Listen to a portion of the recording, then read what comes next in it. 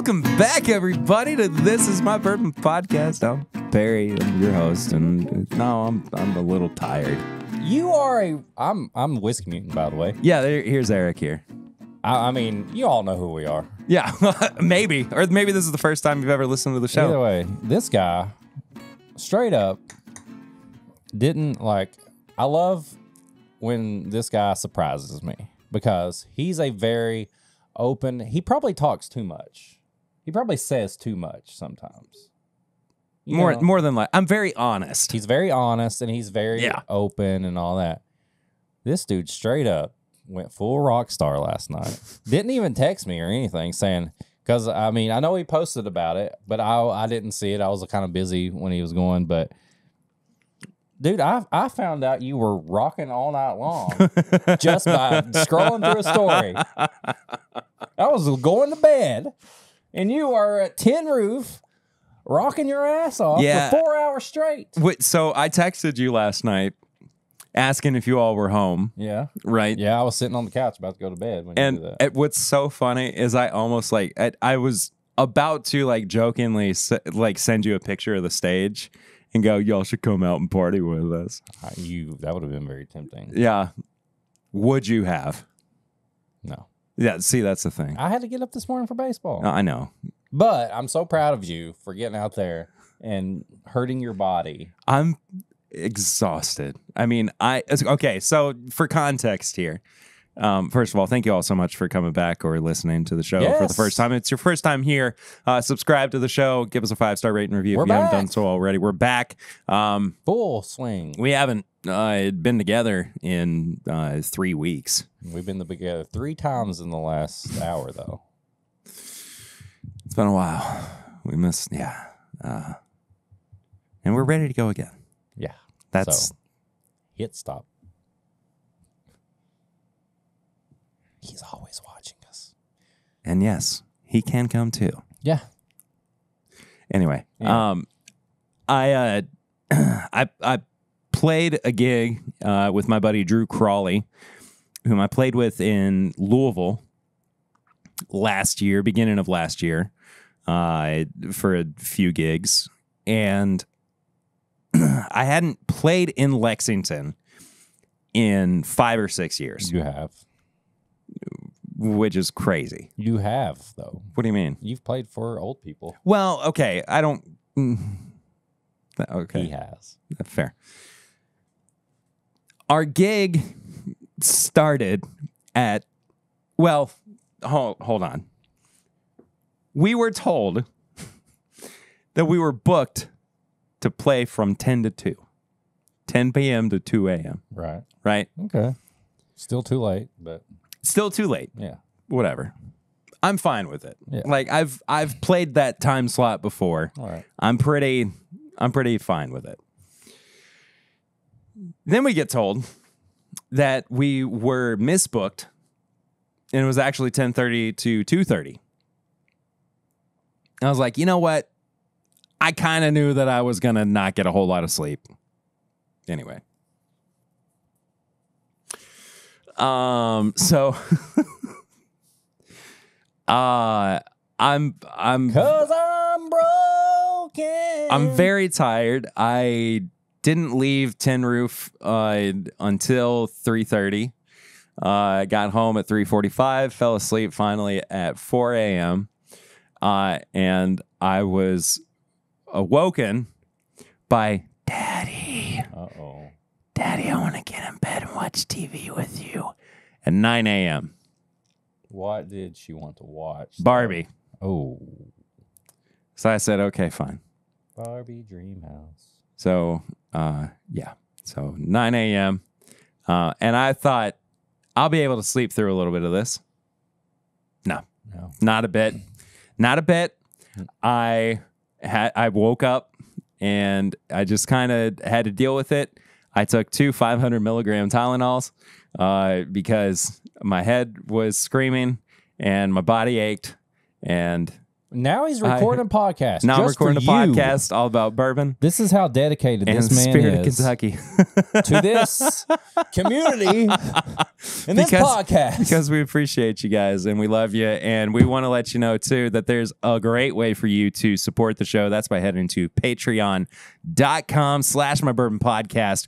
For as little as $1 a month, you can support the show. But if you want to get bonus content that comes out every single week for $5 a month, or as little as $5 a month, Mondays, Tuesdays, and sometimes later in the week as well. You get entertainment the first half of your week. We get you through the first half of your work week.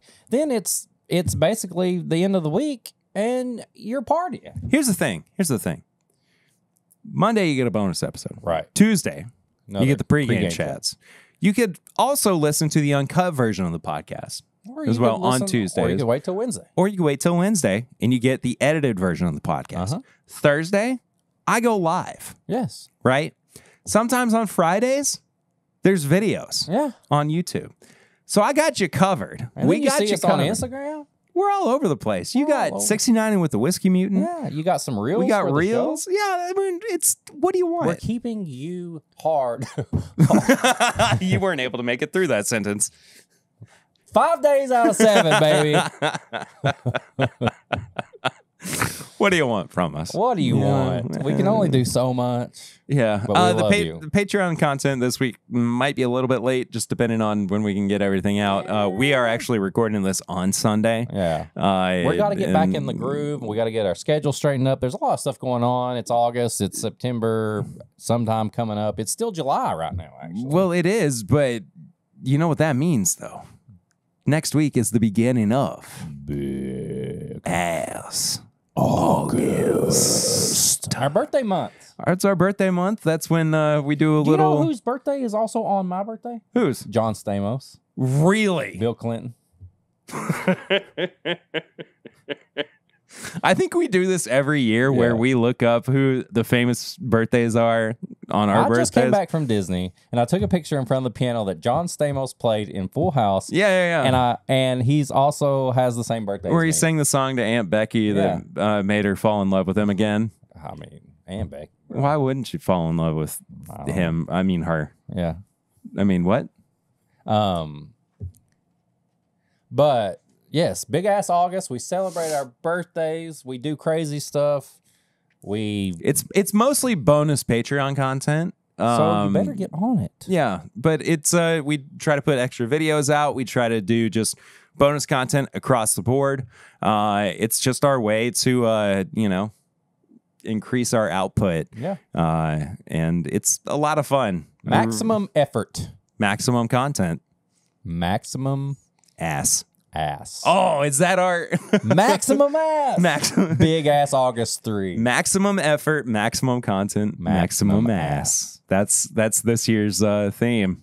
Let them cook. Hey, there we go. We figured it out. We normally kick off episodes with Flying Blind or Sips and Snacks. Close your eyes.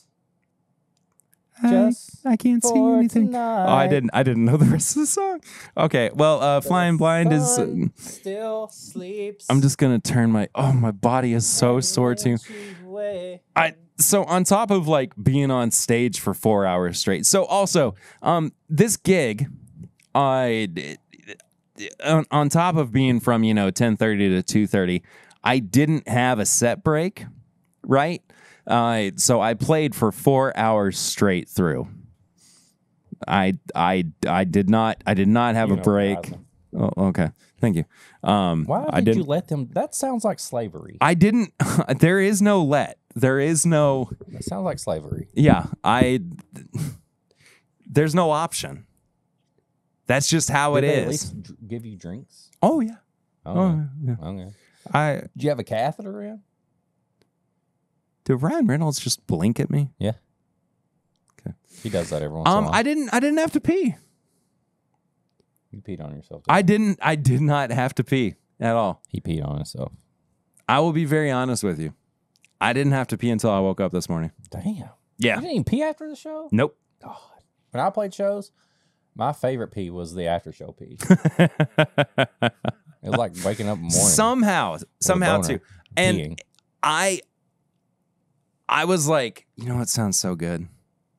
Just a big old cheeseburger or some Taco Bell or Hardee's something. biscuit. Taco Bell. Fuck Taco Bell, bro. We've already gone over this. Right. But I didn't eat anything after the show. You are crazy. Yeah. are I was insane. so ready just to go home and get in bed. And I felt like I was going to have like a food hangover more than I was anything else. You know what I mean? Yep. Like I was just going to be bloated from food. I was going to feel really bad. I was so just exhausted from all of it. But hey, rock and roll, baby. Rock and roll. Oh, You like that? it smells like a cake pop. Ooh. I like that. It does. What flavor? Strawberry. Strawberry. Flying blind. Yeah, I just poured Perrier yeah, blind. I was If you're starting- listening and you're not watching, I just poured Perrier blind, and now we're trying it. I was starting to explain flying blind too, but I think you can kind of figure it out. But if you don't know what it is, we blind each other with something at the top of the episode. Yeah. Or sometimes we do a pairing, but today we're doing a blind. Yeah, we haven't done sips and snacks in a while. Next week, found something. Oh, I got something for you too. Oh, I like how you said that so low. I got something, for you too. That's just kind of the fact that my allergies are so bad I like it. right now. I like it. But anyway, He likes it, I think. it's so creamy. Ooh, it is creamy.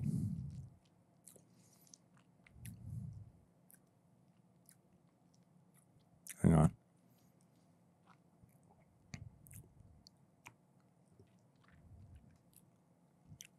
It's taking me someplace. Where am I going? Where are you Where going? am I going? Tell me where you're going. Where am I going with this? Tell me where you're going. Where are you going? My friend. I don't even know if it's a song. But Where Vit- are you going?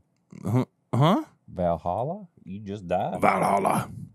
Why am I getting this like pound cake vibe? Because it's good. There's something. Cakey. It is cakey. Cookie. Sugar cookie. Yes. Yeah. Especially on the finish. Mm-hmm. Mm-hmm. Little fruit. Little fruit. Okay.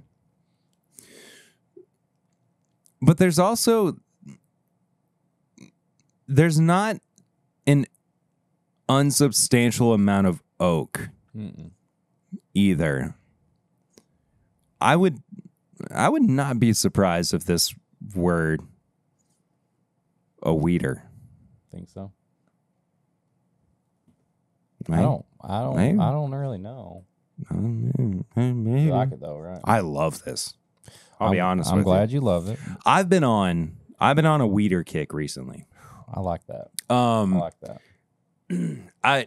This is dipping into what have we been drinking recently territory. But I've been taking Larceny Barrel Proof, right? Uh-huh. And the new Heaven Hill grain to glass weeder. Yeah. 2 to 2. 50-50 blend. 50, 1 to 1. 1-to-1. And that is Make me that and bring it to me next time. next week. Next week. That'll be your post-op Okay. treat. Gotcha. I can't wait. Because that was my favorite of that series, that weeder. Yeah. I got to guess on what this is. What? It's the Rare Character Exceptional Series, isn't it? It is. Yeah. It is. I had to share this with you because there's only a little bit left. Yeah. It's so good, man. I think this is better than the bottle I have. this is a straight whiskey. This is not a malt. Yeah. Yeah. Well, the one I have is bourbon. Oh, I thought it was a malted one. No, it's a bourbon. Oh. I couldn't remember. If you're looking at the screen, this is a Rare Character, Character. the Exceptional Series. Character. Really? It's fucking crazy, man. 9-year, 3-month Kentucky straight bourbon whiskey, 121.84 proof. We could probably eventually find out where this was. Ours are very similar. I went into enemy territory My Daily Bourbon's place. I had some bottles that I thought he would appreciate. I gave him that. And he gave me this to take on vacation. So I took this. It's rare character. It's the Beach Club. The Rare Beach Club. I don't know who that is, but you all picked a great one. To me, you hit it on the head when you were saying pound cake and cookie. I thought it tasted like, I made a post about this. I thought it tasted like a fruit pizza with like a sugar cookie crust, extra cream cheese. This was great. I still hate you, Chad, but thank you for that. But I enjoyed this all through vacation. He is your number one fan, though. He's wearing your merch. He wears my merch. He's actually got more merch than some people do. You have more than him, but it is by like maybe a shirt in the class. Yeah, but I'm saying he's got like the second biggest Whiskey Mutant collection of stuff. Yeah, so I'm the first? You're the first. Oh, cool. Yeah, you got stuff before anybody. Yeah. But I wore a Whiskey Mutant shirt on last week's episode. Did you? Yeah, to keep you close to my heart. You'll be in my heart no matter what they say. That song didn't have to go so hard, but it did. But also Phil leading Collins. into what have I been drinking? I drank this bottle at the resort, the Polynesian Resort at Disney, and then I took it to Hilton Head Beach, and there's a little bit left, and I made sure because I wanted Perry to try some of it. So you flew with this bottle? This bottle was sealed before. Right. Yes.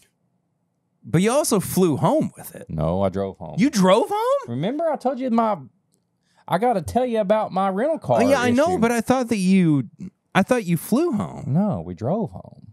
We flew down and drove home. I thought you flew home. Mm-mm. Okay.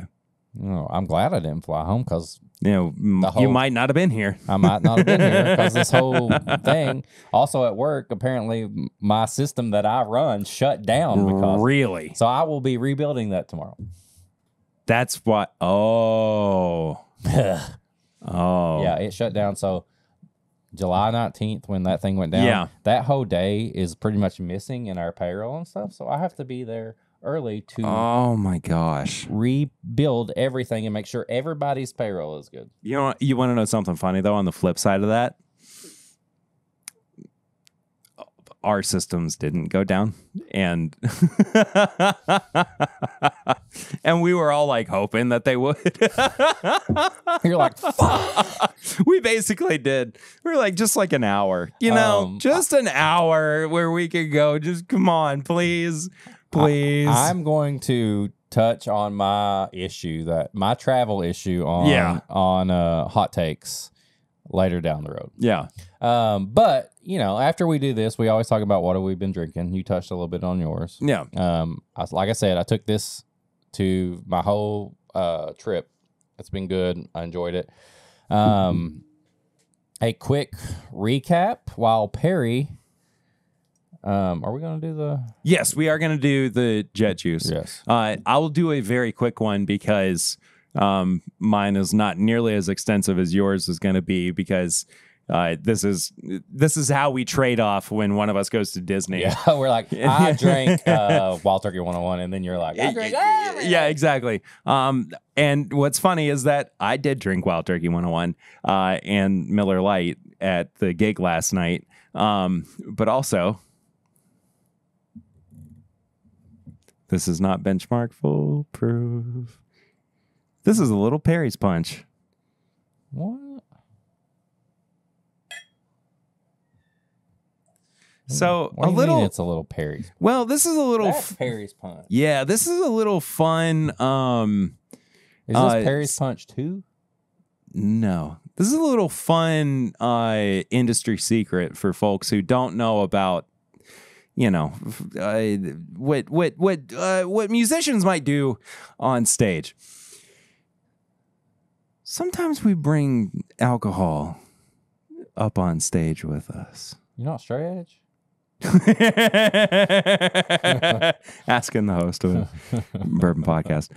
So I made a little concoction. So this is a Perry's Punch. As in Perry's Punch. Yes. Not Perry's Punch as in like this doesn't have anything to do with that. No. Okay. This is anytime Perry makes a concoction, we like to call it Perry's Punch. Okay. So this is a blend of some bourbons. That's good. And it ain't too bad, man. But this was my on stage. If I needed a quick little to be refill, Elijah Craig barrel proof. oh yes, there is. I was gonna say, yeah. This is a strawberry snickerdoodle. Yeah, cookie. There is benchmark foolproof in it. So I pulled up this bottle. It's a benchmark foolproof bottle. Benchmark foolproof, Knob Creek, single barrel, Jack Daniel single barrel proof, Larceny. All the proofs. All the proofs. That's the point. Larceny barrel proof, Elijah Craig barrel proof. I'm trying to think if there was anything else that went into it. I think you have any like calculations, or are you just throwing shit? No, I'm just throwing stuff together. I like that. Yeah, that was kind of the point. It's a strawberry snickerdoodle. Like if you took a snickerdoodle cookie and you had strawberry icing on it, that's what this would be. Yeah. How much did you have on stage? Because this has to be like 190 proof, right? Yeah, it's Everclear. Yeah. I did not have a whole lot on stage. I would have fallen over, been bleeding. Yeah, because I would have bashed my head on it. Again, I had to play for 4 hours straight. Right. So I was mostly drinking Miller Lite. That's delicious. And Turkey 101. I like that. So I needed like one refill of bourbon. And I had a Mick Ultra as well. I want to show you one thing though. What? Just one thing before we move on. Okay. So last week, when I was recording my solo episode, I was anticipating a package from Heaven Hill. Okay.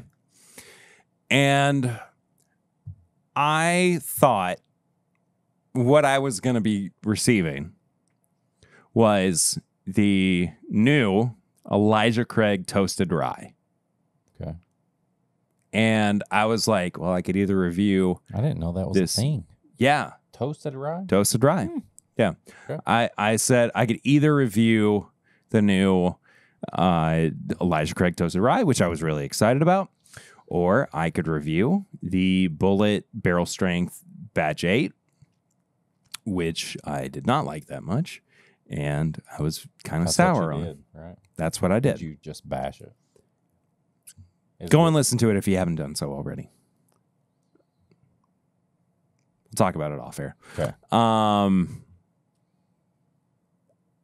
So I streamed it on Twitch, right? Because that's what I like to do when I'm doing solo episodes, because it helps me kind of like center myself, and if I need something to bounce off of. Right.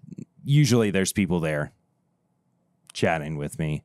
I don't typically like to do it on YouTube because I don't know. There's something about anyway. I got you. It wasn't the Elijah Craig toasted rye. What was it?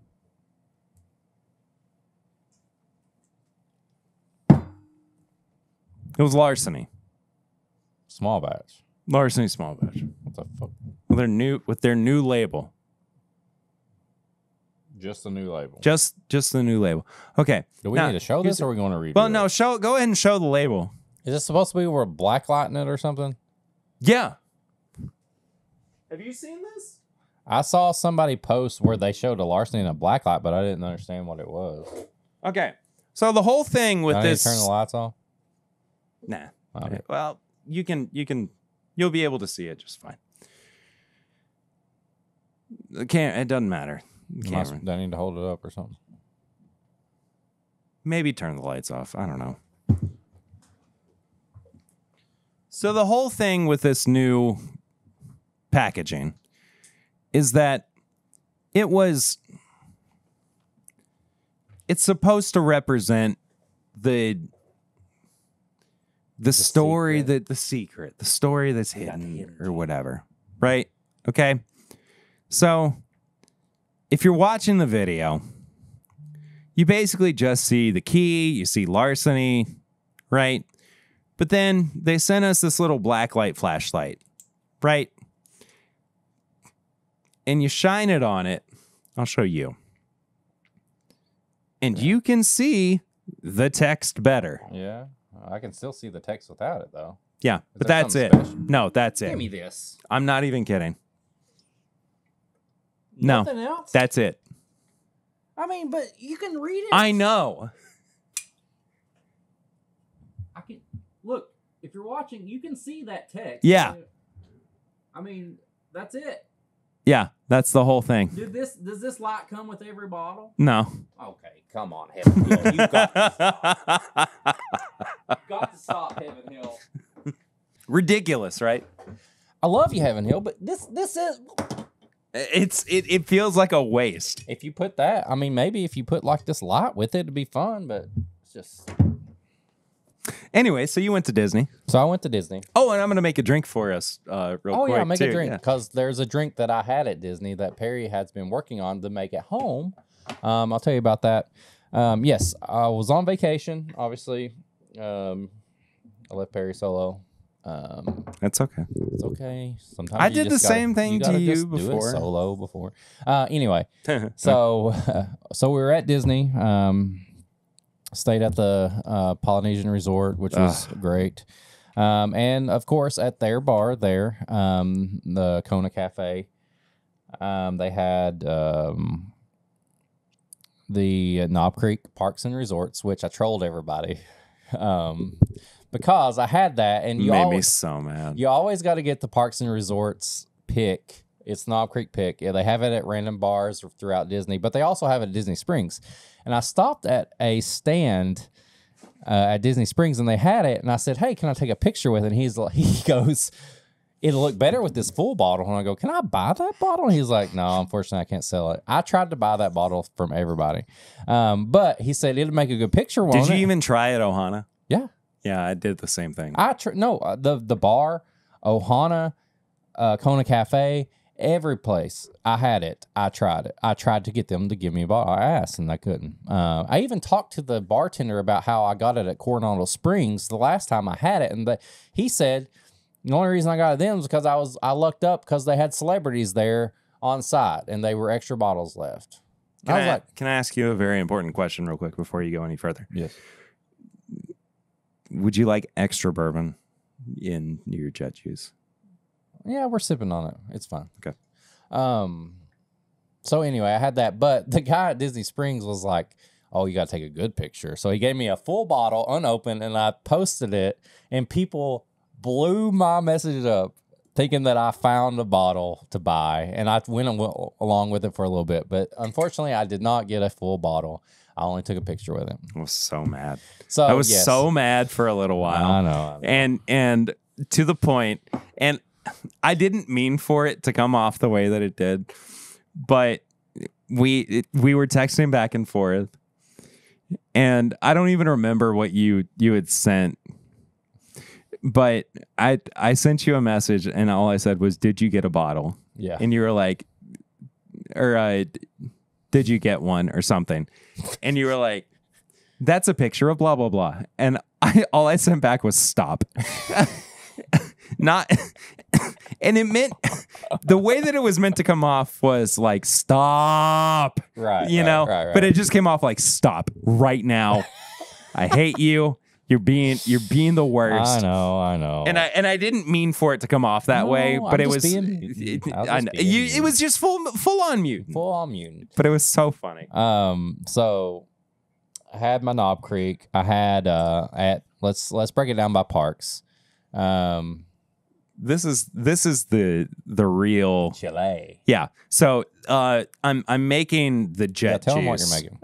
I had a jet cocktail. Juice. Jet Juice is a Maker's Mark cocktail that you get at Oga's Cantina in Galaxy's Edge at Hollywood Studios. It's my favorite Galaxy's Edge drink. One of my favorite Disney cocktails. It's called the Jet Juice.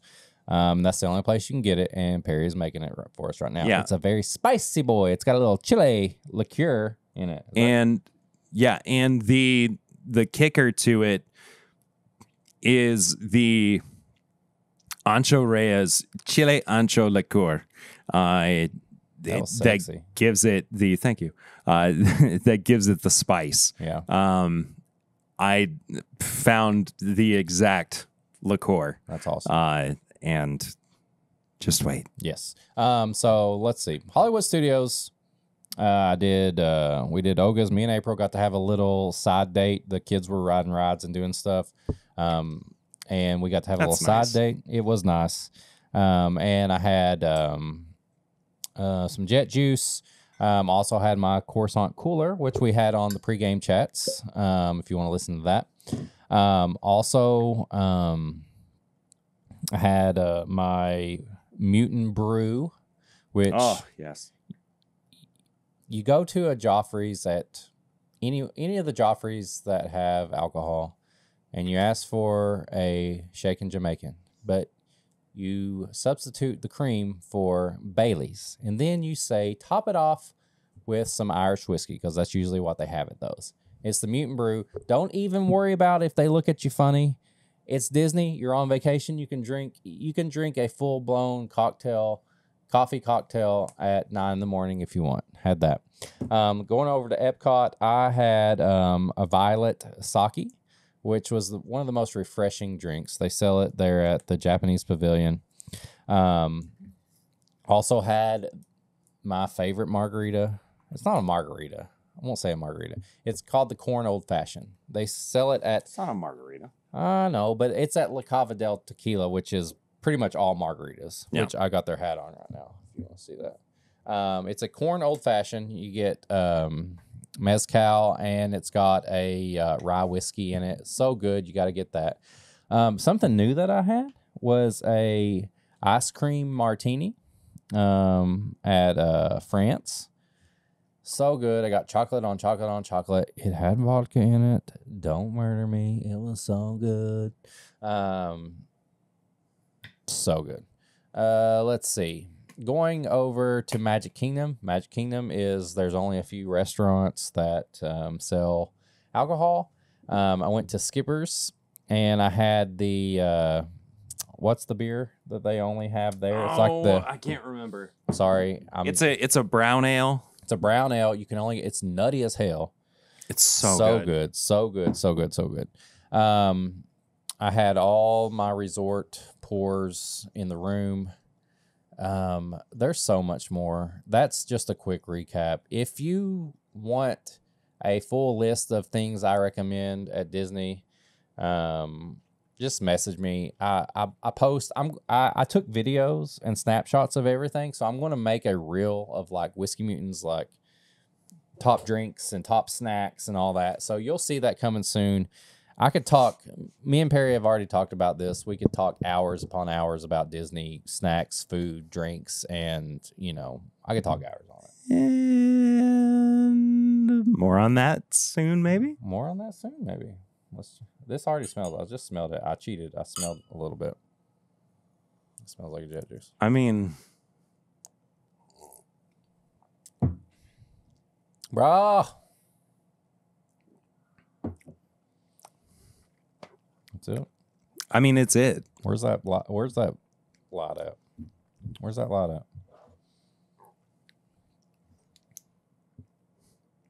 Yep, Jet Juice. I see it. I mean, it's it. I see it. It looks like Jet Juice, smells like Jet Juice, tastes like Jet Juice. It's giving you the... Look at that. It's giving you the heartburn. Oh, it's giving you the glow in camera too. 2 of these, and I felt so good. And then I went and rode Star Tours 4 times in a row. Yeah, we had a really fun back and forth over text. Yeah. On your experiences on Star Tours, which was hilarious. Yes, I was trying to get all the new scenes, and I got like 2 out of the 3, I believe. But I kept sending Perry pictures of me with the Star Tours glasses on, and I made sure I was doing something different every time to get like so good different effect. It was fun, like Perry did. I like how when Perry recapped his trip, he was like, I don't have to go over everything. I like to keep it to myself. I posted a ton, so you probably saw it. I did try to get some of the hardest Disney pictures ever with my fits. You killed it, dude. Yeah. It made me want to up my fit game the next time that we go to Disney. Early tips and bits. Roosevelt's shirts. Like, no joke. These are button-up shirts. I wore them all week, and they felt better than T-shirts. They are breathable. Like, the sweat just kind of rolls off of them. That's awesome. They're not sticky. I will 100% say wear them the whole trip when you're there. So, early tips and bits. That's it. Folks, I am super excited to be welcoming to the podcast one of the co-founders of Found North. It's Nick Taylor. Nick, you were telling me before we got started that you've had quite the few days, but I'm very thankful that you joined me for this little sit down chat that we're having this evening. Yes, it's good to be here. My dog saw the Grim Reaper and barked him away, and so he's fine. And now we're all okay in the household here. But it's definitely been a week. But I'm excited. Thanks for having me on. We also share something as in similarity as well, in that we have pregnant wives, and this is not your first child as well, Chris. Number one. This is your very first one. Oh my gosh! Yeah. Okay, congratulations! Congratulations! On the way. I know. I'm excited. How has that found you so far? How are you feeling with your first child knocking on the door? It's she did us a favor, and she's arriving in the only quiet period in the whiskey industry. You know, her due date is July 29th, and it's August is the only month that anybody in the whiskey industry ever takes off, you know? Right. So right. I'm really excited. I'm really excited. It's funny, all my friends have so I have so many friends who have 1-2-year-olds, and they're boys, and I am really excited to have a girl. Yeah. My first was a girl, and my second is going to be a girl, and then I'm going to be done. So I'm calling it quits after 2. And my wife is currently almost 7 months pregnant, and we're in the thick of it, and I'm it's not that I'm ready for it to be over. I think she's way more ready for it to be over than I am, by as many stretch of the imagination as you possibly can. But also, she said well before the pregnancy really got into it, how much she loved being pregnant last time. The last time she was pregnant, we were in the middle of lockdowns and COVID, and we didn't have a 3-year-old to run after, and she didn't have to be a mom, and so this one's been a little bit more difficult. Can she not pick the other one up right now? Not supposed to. She's not supposed to, and I will leave it at that. I will leave it at that. I have a good friend who has a 2-year-old and another on the way, and she can't pick up the kid, and that's been the biggest problem. Which is really fascinating. It's funny how I don't have I have 2 types of conversations now in my life. I talk about whiskey and I talk about babies, and it's literally all my friends have 1- and 2-year-olds, and my wife's 38 weeks pregnant, and it's these are the 2 things that I talk about. Here you go, and we're doing both at the same time. So what do you know? How's that?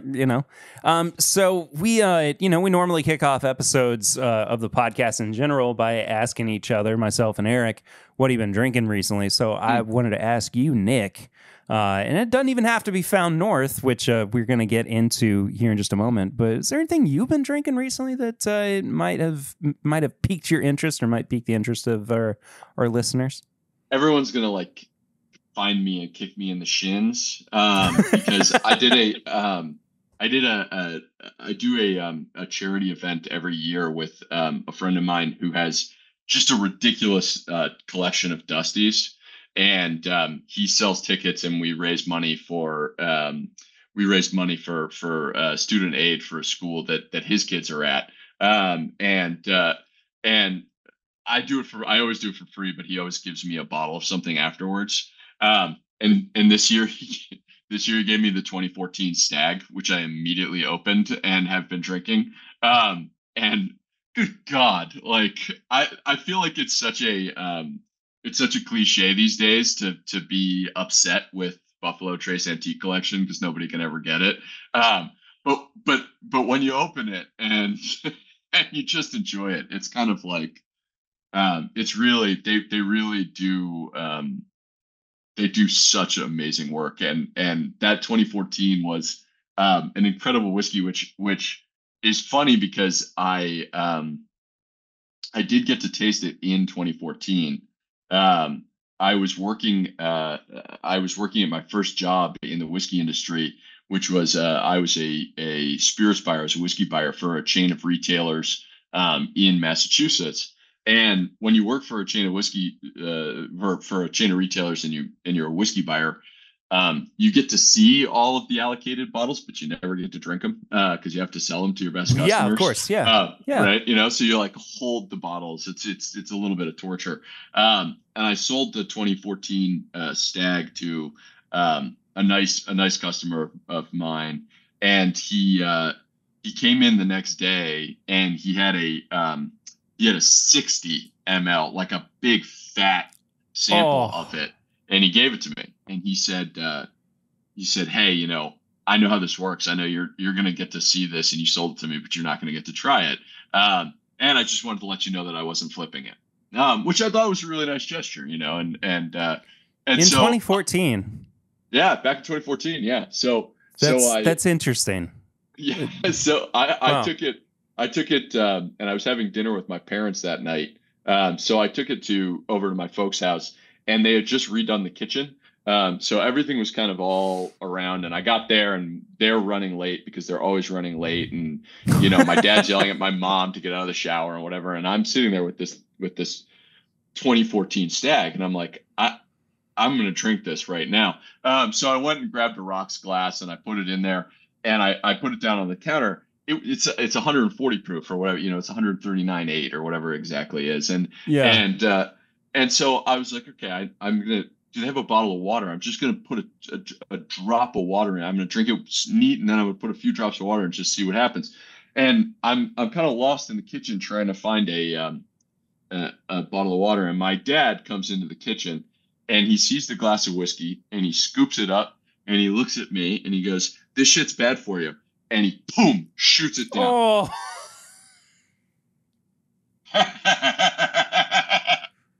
And Papa Taylor.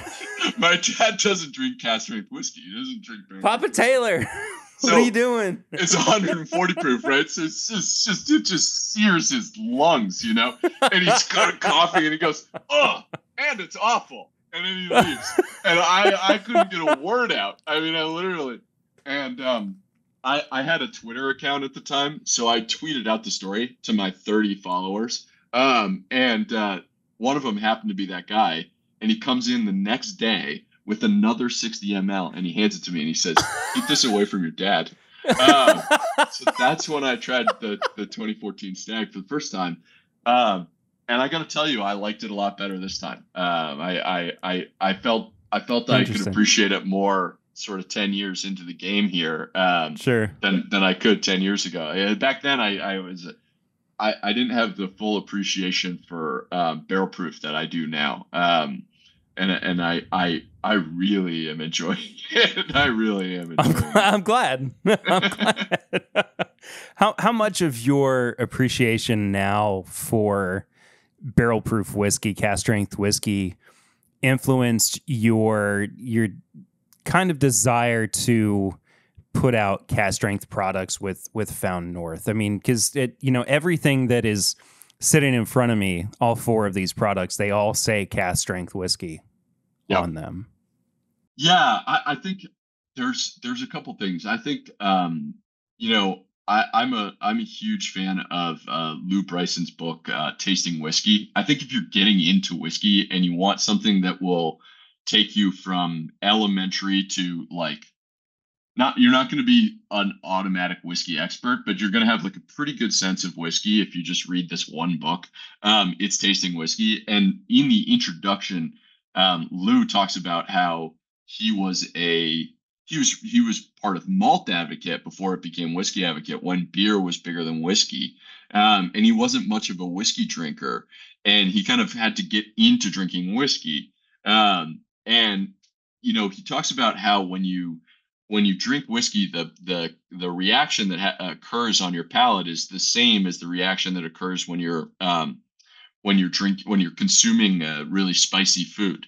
In the same way that you can kind of train your palate to appreciate spicy food by slowly increasing the spiciness rating or whatever, you actually can become more and more tolerant of higher and higher strength whiskey. And I think when I first started drinking whiskey, particularly because I was really drawn to Scotch initially, I was drinking mostly things that were 40 to 46%. But I started drinking, I started drinking some of these really interesting cask strength scotches. But with Scotch, the ABV starts at 63.5% and it goes down. It never goes up. It's not like bourbon. So even the cask strength stuff I was drinking was 51, 52. It's 102, 104 proof, which is obviously higher. But it wasn't really until I started working in the whiskey industry and started going on the Kentucky Bourbon Trail and picking single barrels that I started trying these like higher proof 120 plus range stuff. And I absolutely fell in love with it. I mean, I really fell in love with it. I love it. I love it for the texture. I've always loved it for the texture. I think it's funny because when we blend, we don't blend for nose. That's not to say we don't care about the nose, but we don't blend for nose. We blend primarily for landing, and everything else is after that. And what I mean by landing is like, obviously, it's just the first impression. The first impression is the preview is the nose, but the first impression is the opening scene of the movie. You know what I mean? Like the landing is, and what I found is the most memorable aspect of a whiskey is how it hits you. The rest of the story is really important. I don't mean to downplay it. I'm not saying that nothing else is important, but I think at strength, a whiskey, when it lands with authority, and it shows you what its texture is. It shows you. I love that sensation of the Fred Minnick calls it the snap crackle pop. The kind of the sensation of it, just switching from sweet to spice at the same time that the texture kind of spreads out through the back of your palate and through the kind of midsection of your palate. That's maybe my favorite aspect of drinking whiskey altogether. And I've never had a non-cask strength whiskey that does that, to be honest. It's like I've had a lot of great whiskeys that are 44, 45, 46 ABV, but they're not going to do that. And so that was the, from just a purely flavor standpoint, just enjoyment, just blending for our own palates. It wasn't ever going to be anything other than cask strength whiskey. But I also think making Canadian whiskey, we're fighting an uphill battle making Canadian whiskey, because there are a lot of expectations of how it's going to taste. And we make, we're Americans making Canadian whiskey, and frankly, we're Americans making Canadian whiskey for an American palate. That's not to say there aren't Canadians who love overproof cask strength. Actually, there are a ton of them. I know because I get angry emails pretty much every day from Canadians because we don't sell in Canada. And they want our You don't whiskey. sell in Canada yet. Yeah. So but I think chill I out, think everybody. It's going to happen. Yeah, eventually. it's coming. It's coming. But I think for us with Canadian whiskey, we knew if we were going to get people to take a shot at Found North, we needed a few things. And one was it needed to be cask strength, it needed to be non-chill filtered, and it needed to have no additives. That's kind of just table stakes. And additionally, we were aware we love aged whiskey because of what age allows. But we're not ignorant to the fact that there's a level of trust that comes with an age statement. People feel secure spending a certain amount of money on a certain bottle that has a certain number on it. And that's a commercial reality that we're not, we don't sit here being, oh, it's not important, like, yeah, obviously, people care about it, which is funny to say because you're drinking our 8-year, which is the youngest whiskey we ever released. Sure, but it's still blended with 21-year-old whiskey. It's actually still mostly 21-year-old whiskey. Yeah, 73% 21-year-old whiskey. So while I'm getting into it, because I haven't even taken a sip of it yet, it all kind of is revolving around the question of what led you to move from being a whiskey enthusiast to being led down the path of wanting to actually produce whiskey, because that's not an easy jump. I mean, it's finding investors, it's finding the time and people who believe in you too, and a partner hopefully as well who said, yeah, you should quit your day job and go yeah do that. So yeah, I it's funny because I there's a guy who was kind of the first guy who said to me, you should quit your job and go do that. And he's been a mentor to me.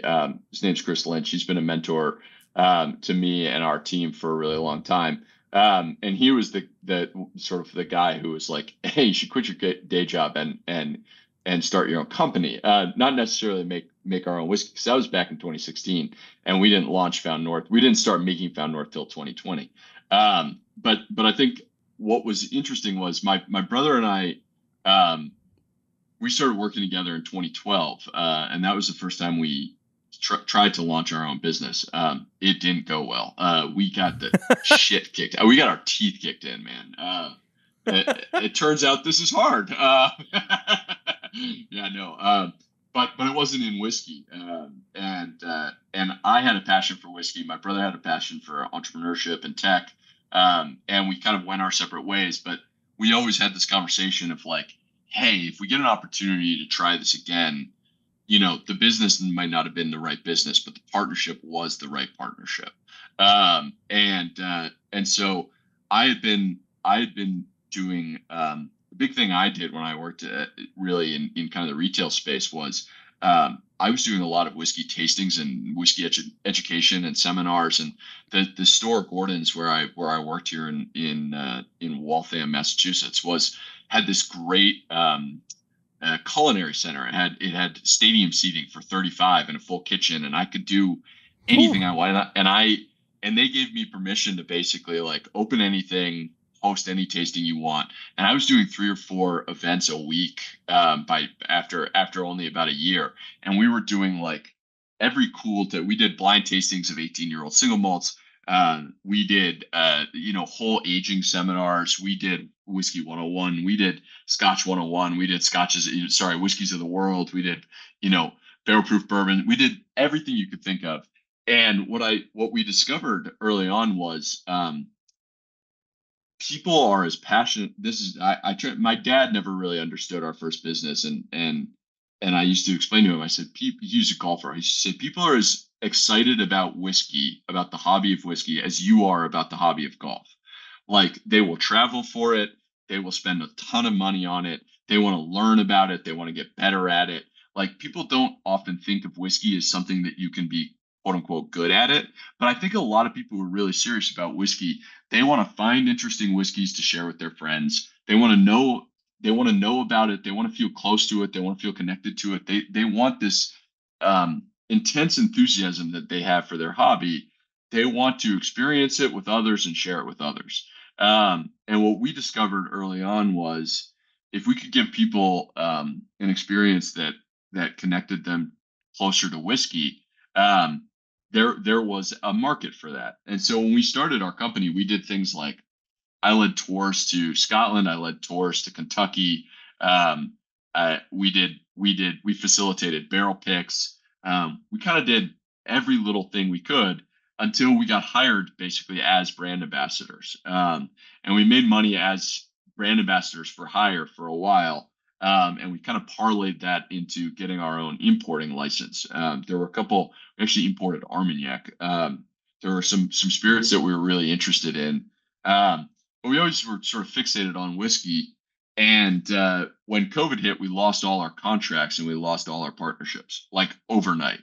We couldn't do tastings, we couldn't do seminars, we couldn't lead trips, we couldn't do any of the stuff that, right? And it was like everybody reached in. People were polite, but they were like, hey, we can't be paying you guys a pretty hefty monthly stipend to be sitting on your ass doing nothing. Of course. And the whole time, to be honest, the whole time we were looking for whiskey, we were pursuing potentially building a distillery, but we were the whole time looking for whiskey that we could release, that we could bottle and release. The big problem we had was a couple-fold. One, a lot of the whiskey that we were interested in was already being done well by other people, right? There was great whiskey at MGP, but we'd be the umpteenth dog to the bull. There's great whiskey in Scotland, but Scotch was getting so expensive. You could buy 7-year that you would have to retail for $110 a bottle, and I think the big thing for us was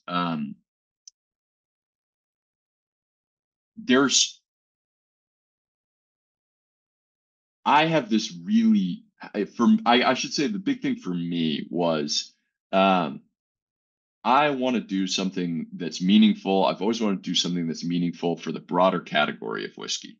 That's not just meaningful for us, right? That something that affects how people drink whiskey, affects how they experience. Like we just talked about how religious people are about whiskey, and I'm religious about whiskey, man. When I step off the plane in Louisville, you feel it, right? There's an energy. Yeah, hell yeah. And I feel the same about Scotland. When I land in Scotland, you have to sort of land in Scotland and then drive, because if you just land in Glasgow, you're like, oh, cool, I'm just in a city in. But the second you get out into like Speyside and you feel it, you're like, oh shit. Or God forbid, you go to Islay and it's just like Isla's like a whiskey mecca. This is where Isla's basically where Irish whiskey sort of made its way up to Scotland in 1450 or whenever the hell it happens. There's this connectivity that you have. And so making a whiskey where being a non-distilling producer where we weren't doing anything to the whiskey and we weren't affecting the broader category wasn't very interesting to us. And that's kind of when we stumbled into Canadian whiskey. And what we discovered about Canadian whiskey was, one, there was incredibly old and good distillate that they were willing to sell us, and that we could blend, bottle, and sell for a really reasonable price. And that's, take the romance away from it. Like that's kind of something you have to do if you're going to sell whiskey, is, provide value to the consumer. But beyond that, Canadian whiskey has this incredibly rich history and is a really interesting category with excellent distillate that's just fallen by the wayside over the last 50 years. And I think there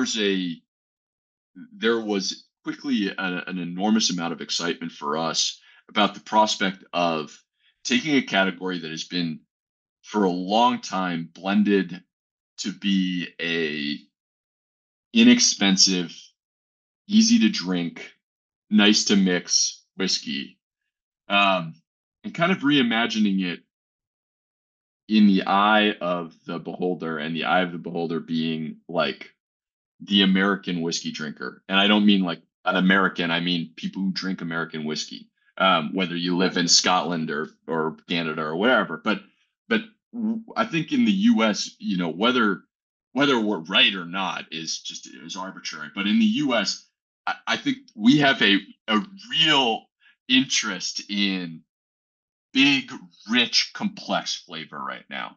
And I think it's exciting. And Canadian whiskey has barely dabbled in that. So it's sort of like it had everything. Canadian whiskey had everything for us. And the big challenge for us was let's convince people that we're worth giving a try. And the other big challenge was we feel like we can't miss. We don't we feel like if we release a bad whiskey, we can't get away with it the way that other brands can. There's a certain thing where it's like if you make bourbon and you swing and miss, people are like, well, yeah, this one's not great, but I'll try the next one. With Canadian, if we swing and miss, people are going to be like, I never should have fucking bought that bottle. I knew it was Canadian. I knew it. So the hardest thing for us was we had a vision for what the whiskey could be and what we wanted it to taste like. But we knew we had to be absolutely obsessive and neurotic about getting it right every time. And that's been our whole ethos, is like just put absolutely every drop of energy and every drop of money we have into getting the liquid right. Get the liquid right, and everything snowballs from there. But get the liquid right. Well, and looking at the very least, what you're calling the youngest liquid that you've put out, again, even though it does still have 21-year-old whiskey in it, it is still an incredibly robust product. And I do think that even though there is still something that is particularly bright and fruity and quite inviting about it, that doesn't read overtly cast strength about it, right? That could be something more inviting to somebody who is a little bit less familiar with cast strength whiskey. It doesn't seem to sacrifice any of that flavor just because there is a little bit younger product in it. So I imagine too that there was something that went into this particular batch. This is batch 5 of your all's cast strength line. In some of the development here that was born out of necessity. Am I kind of off base with that? Or yeah, it wasn't necessity. It was sheer dumb luck. No, it was no. It's funny because we have a saying at Found North, which is follow the whiskey. And the notion is that, like, you know, whiskey's often described as like painting. It's like, oh, you blending whiskey, I should say. It's like described as painting. It's like, okay, all the components are your paints, and then you paint the picture. Yeah. But when you paint, random things don't happen, right? Like when you blend whiskey, 2 + 2 often doesn't equal 4. You know, it's not a linear. Absolutely. It's not really a linear experience. And in fact, when you combine certain flavors, a lot of interesting and unexpected things happen. So for us, it's really a combination of, when we're blending, of having an idea of where we're trying to go. But if the whiskey takes us on a tangent and it's a good tangent, we follow it and we see where we can go with that. With batch 5 in particular, we got sent a sample of 8-year-old wheat that had been aged in New American oak for its whole life. And the component was just delicious. I mean, just exquisite. But kind of like wheat. I find wheat to be a really interesting grain to work with in general. I love good wheaters and I don't like bad ones, which is a funny thing to say because it's like, obviously, right? It sounds like the most obvious statement ever. Thanks, Nick. But I feel like all the time people are like, do you like wheaters? And it's like, no, I don't like wheaters. And it's like, do you like wheaters? Yes, I love wheaters. And it's like, yeah, of course. Me, I like good ones and I don't like bad ones. And what I find with what I've always found with wheaters is that there's a bit of a challenge with wheat, which is the wheat grain I find at a young age to be really lively and really interesting and really sharp and kind of jagged. And I often find that when it's aged for a long time, it tends to even out and become more of a balanced experience. But you often lose the sort of buttery, almost like a wheat field loveliness that I like in wheat. You lose it with age. And so there's this tricky little balance of aging it long enough where the mouthfeel and the actual drinking experience is good, but actually not aging it so much that all you have is wood, where you just kind of nuke any grain experience you're going to have out of it. And so we just had this idea, our blending team had this idea. We said, well, the cool thing about Canadian whiskey is that they do these 100% grains, right? So they do 100% wheat, 100% corn, 100% rye. They ferment, distill, and age them separately, and then they let you blend them together. That's why our whiskey has 16-year this and 25-year this and whatever. It's a mix of these different components that we're using. So we had this incredibly lovely 21-year-old corn that had spent 13 years in ex-bourbon barrels and then had been transferred and regaged into New American Oak for 8 years.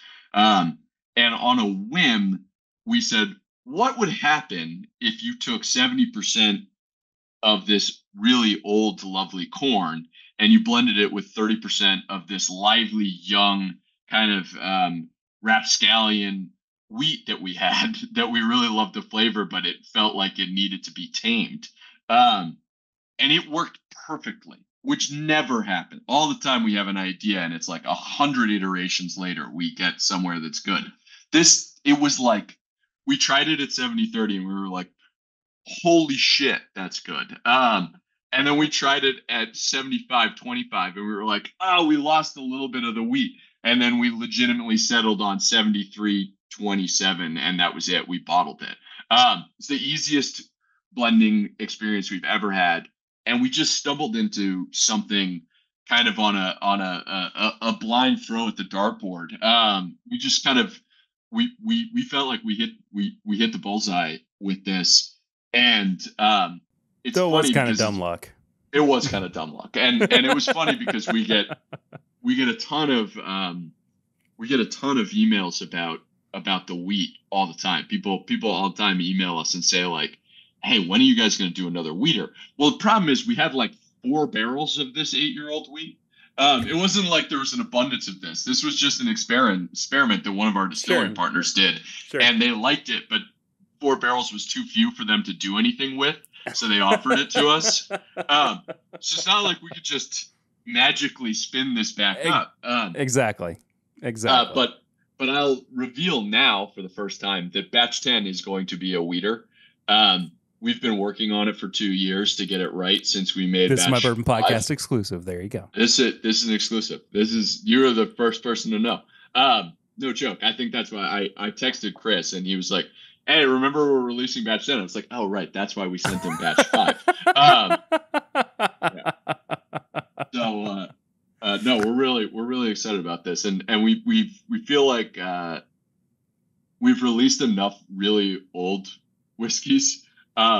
We feel like we have a little bit of cachet where it's like, hey, I know this one's going to say 8 years and it's going to be over $100, but just kind of trust us. It has a lot of old whiskey in it, and this weird combination of young wheat, old corn actually works really well, and we're really happy about it.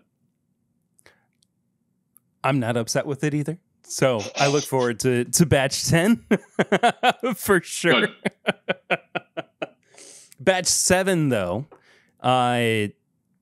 18 years old. And we didn't even talk about it's specifically the proof on batch 5. It's 116.2. 116.2. Yeah. This guy is 1/3. I'm just gonna let you tell me because I'm terrible with math. I was a math student, or I was a art student, so I didn't use math very often. I was a history and political science major, and I talk about science all the time. It's hilarious. You use it more often than I do, though. So maybe. So this is an 18-year-old Canadian whiskey. 83% corn, 16% rye, 1% barley, matured in Hungarian oak. One thing that I want to try to maybe clarify, but also I'm not entirely sure if this is going to be something that you can clarify across the board for all of these products, because it doesn't seem like that this might necessarily be 100% true for everything. When it has these percentages, that doesn't mean that there is, this one 18-year-old whiskey is basically a bourbon mash bill, right? That is kind of a derived mash bill based on everything else that's in there, correct? Yeah, and it's funny because this says maturation Hungarian oak, but our new bottlings, batch 9, which I have over here, we changed that word maturation to key component, which is important for us because, and we'll get into it with Peregrine and Helldiver in a minute here, but we have basically two processes. Our batches are like straight blends, where literally what we do is we blend the components together. I guess maybe I shouldn't use the word straight because it has such a connotation with American whiskey, but they're basically blends where we just blend them to their specification and it's done. With our high altitude collection, which are any of the ones that have bird names, with the birds, what we effectively do is we create a blend, and then actually we take that entire blend, recask it into different finishing casks, further mature those casks, and then blend them all back together. So there's really this like much more arduous process. And in those, it's really a finish, right? We're doing specific types of finishes. With the batches, the key component is when we blend, we usually blend our whiskeys around a very specific, we'll blend them around a very specific component whiskey. So if we, in the case of this batch, we had an 18-year rye that was aged in Hungarian oak. It's a spectacular rye. We've actually used it in a bunch of our different whiskeys. And we built the whole whiskey. We literally structured the whole whiskey around it. So the other sort of thing on the label for us that can be a little confusing is it doesn't say mash bill. We actually just write the word grain. And the reason is exactly what you were just saying there. This is not a mash, right? This is not, we did not take, 8,300 tons of corn, mix it with, 1,600 tons of, right? This isn't a thing where it's grain by weight. And in fact, these are the liquid ratios, which makes it even more confusing, because when you do a mash bill is the weight of the grain. It's not the ratio of liquid that's in there. And this is, I talk a lot about this when I get the chance. Basically, if you were to make a whiskey, the way we make whiskey is we convert the starch in the grain to sugar, and then we add yeast. The yeast eats the sugar and creates a beer, and then we distill it. And distilling is basically, very simply put, messing around with boiling points. The boiling point of alcohol is lower than the boiling point of water, so we can basically heat it up to a temperature where the alcohol is boiling off, but the water isn't, condense those vapors. We have whiskey, right? Once we age it. So the really interesting thing about that first step is the starch content. The starch content in corn is much, much, much higher than the starch content in rye. So a bourbon mash bill where you have, say, 70% corn and 25% rye, the liquid in that bottle is not going to be 70% whiskey made from corn and 25% whiskey made from rye. The starch content in corn is about twice as high as the starch content in rye, so you get twice as much sugar.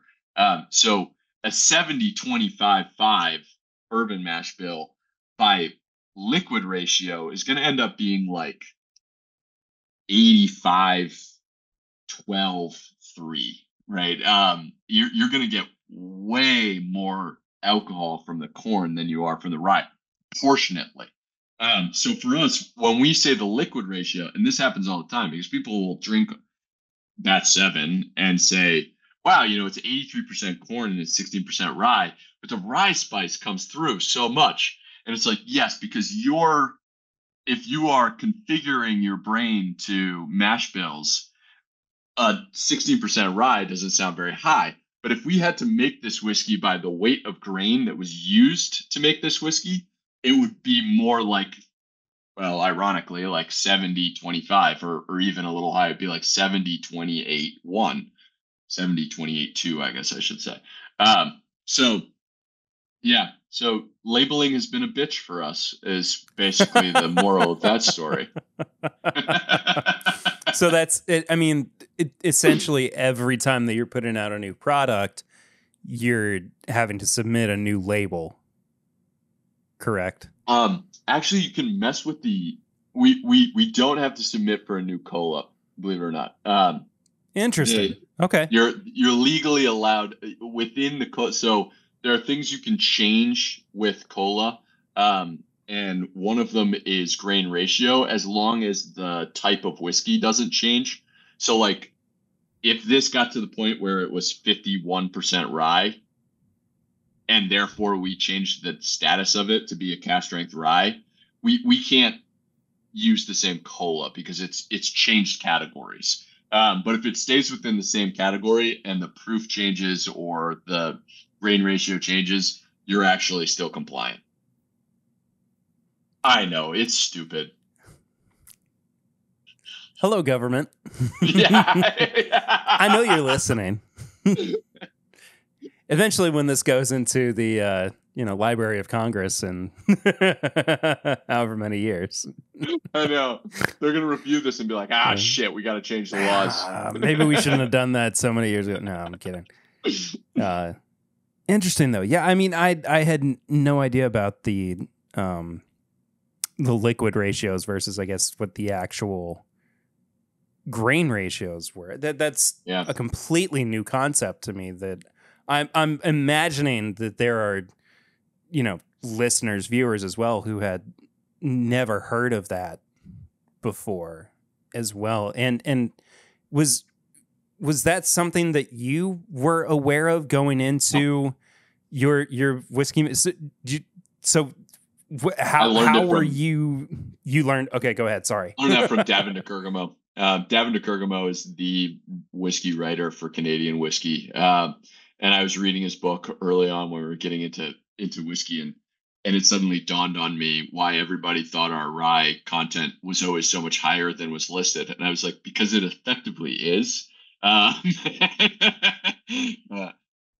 I was blown away. I had a conversation with him about it after reading his book, and I was like, "Oh, son of a gun! Okay, yeah, that makes perfect sense because the science behind it actually makes perfect sense to me. You get a beer if you make 100% corn beer, and you are very efficient in that process, which big distilleries are very, very, very efficient in converting grain into alcohol. You'll get about 16% alcohol by volume beer. But rye is such a feisty little grain. If you're really efficient, you can probably get it up to 9%. And distillation, we always think of distillation as increasing the alcohol content, but the real way to think about it is subtracting water. Because that's what you're doing. You're separating the alcohol from the water. So if you have 100 liters of alcohol at 16% and you distill it up to, say, 80% alcohol, you'll end up with 16 liters of alcohol and 4 liters of water left. That's why it's 80% alcohol. If you do the same thing to an 8% rye, 100 liters of 8% rye, well, if you distill it to 80%, you'll have 10 liters of alcohol, 8 of which you'll have 10 liters of substance, 10 liters of whiskey, 8 liters of that are alcohol. That's why it's 80%. So you can see how it's like, well, wait a second. If you combine those two and you keep it at 80%, you have way less rye than you know what I mean? It's wild. And so it makes perfect sense. But just coming from sort of our background, where we were much more attentive to bourbon and scotch, never even dawned on it. The only time it ever dawned on me was when I was in Scotland and I would ask them about the importance of grain, and they would downplay the importance of grain. And I was always like, but it obviously matters. So why are you telling me that it doesn't, that the grain doesn't affect the flavor very much? And what I soon learned was they, in particularly in Scotland, they're basically picking the grain that they're using each year, what strain it is, whether they're using, back in the day it was Golden Promise and Concerto or whatever the barley strand of the day was. They're actually picking it based on its starch content, because if you think about it, if you make a beer, the most expensive cost for these folks making new distillate is actually the energy cost of running the still. So whether you have really high starch content or really low starch content, it's the same cost of running the still. And so if you're getting twice as much starch, you're getting twice as much alcohol, right? Like it affects their bottom line dramatically, to the point where they don't want to pull the flavor lever of grain, because if they have a crop in a certain year that's yielding a third less starch, then it's going to yield a third less alcohol for exactly the same cost. And that's going to murder them. And so they feel like, and most distilleries feel like, hey, we have plenty of levers to pull to affect the flavor and get it where we want. We have the yeast, we have the temperature, we have the cut points, we have the speed of distillation, we have the wood, we have the rick house, we have a million things that we can do to affect the flavor. So when it comes to grain, let's just be super efficient from a grain standpoint.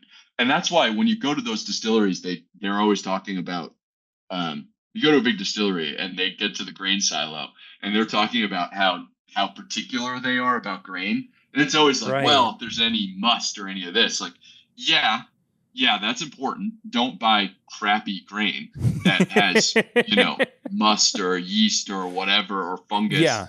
But really one of the big things they're doing is testing the grain for its starch content.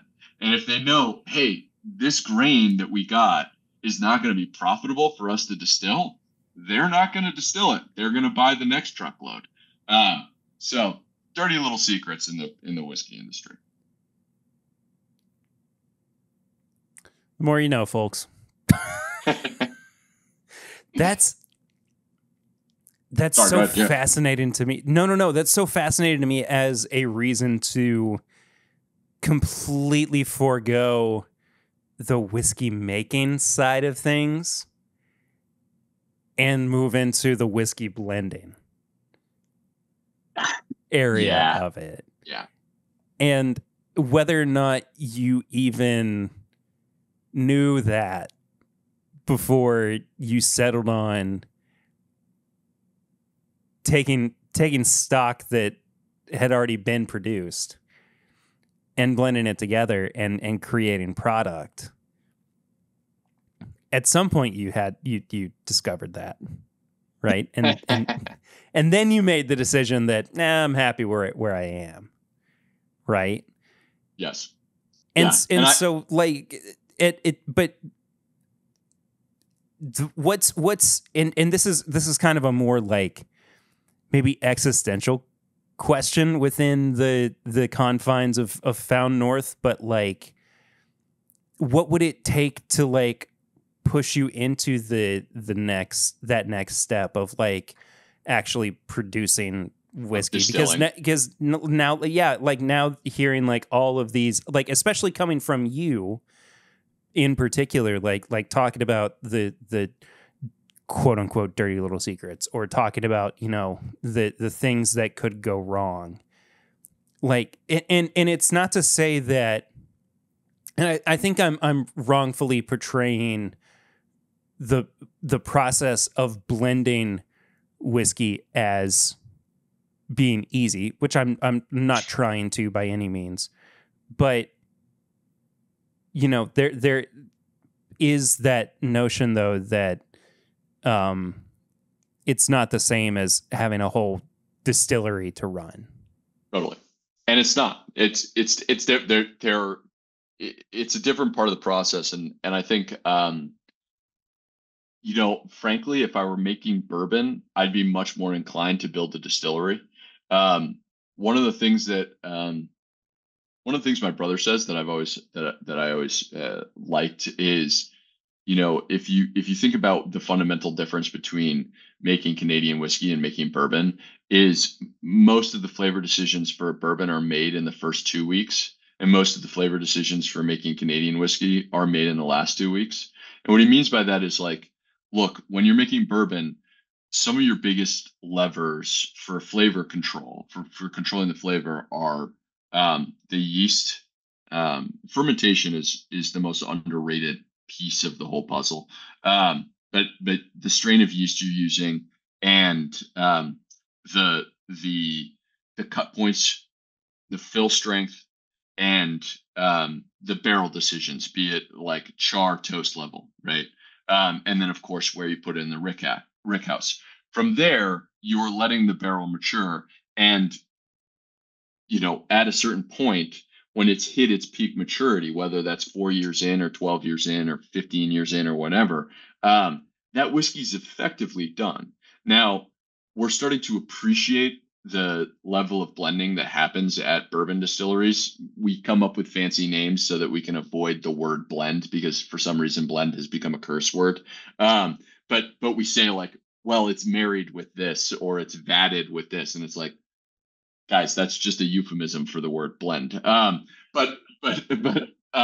So that is important. Small batch, micro batch. Batch it. Oh, we batched it. Yeah. Yeah, Okay. exactly. That's yeah. What do you mean by batched it? Well, we took We get these barrels it. and we We know combined what them you with these mean. barrels because it makes it taste better. Yeah. But with Canadian whiskey, the whole process is oriented differently, where they're making a slew of different styles of whiskey, and they use all the different grains. They use different distillation techniques. So they do pot still, they do column into pot, they do double distillation in column. They use a wide range of barrel types. They age these whiskeys all separately, and the whole point is to create these layers of flavor that fit together for the blender in the blender's vision. And so really, like, they haven't made decisions as to how this whiskey is going to really taste, how any whiskey is going to really taste. Now, this is me simplifying it, but until the last couple of weeks, most of the decisions haven't been made. And then you blend it, you create the formula, you vat it, you go through the rest of the production process. But for us, what's cool about that is, if we're sourcing bourbon from any of the wonderful bourbon distilleries, by the way, like, I always get into this conversation, I want to make it very clear that, like, I love MGP juice. Right, like, I absolutely love it. So that's not to say this is a bad thing, but were I to release MGP whiskey, there's not much that I can do with it other than, frankly, blend it to affect its flavor. Blend it, maybe proof it. Like, perhaps I could re-rack it and further mature it.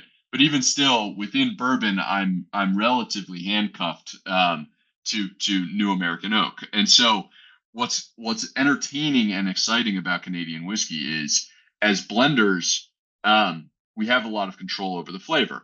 So that's why, if I were making bourbon, I'd be much more interested in building a distillery, because I want more control over the flavor.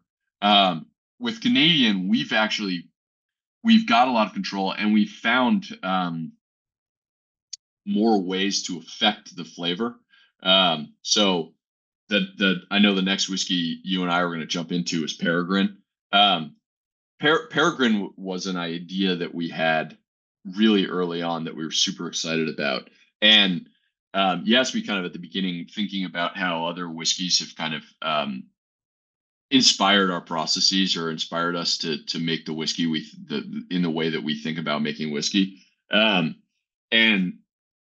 this harkens back a little bit to our days as brand ambassadors of Scotch, and people who I've been to, I've been to 75 Scotch distillers at this point. Like I Holy am moly.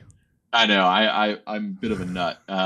And and one of the things that I was always really fascinated about was with single malt.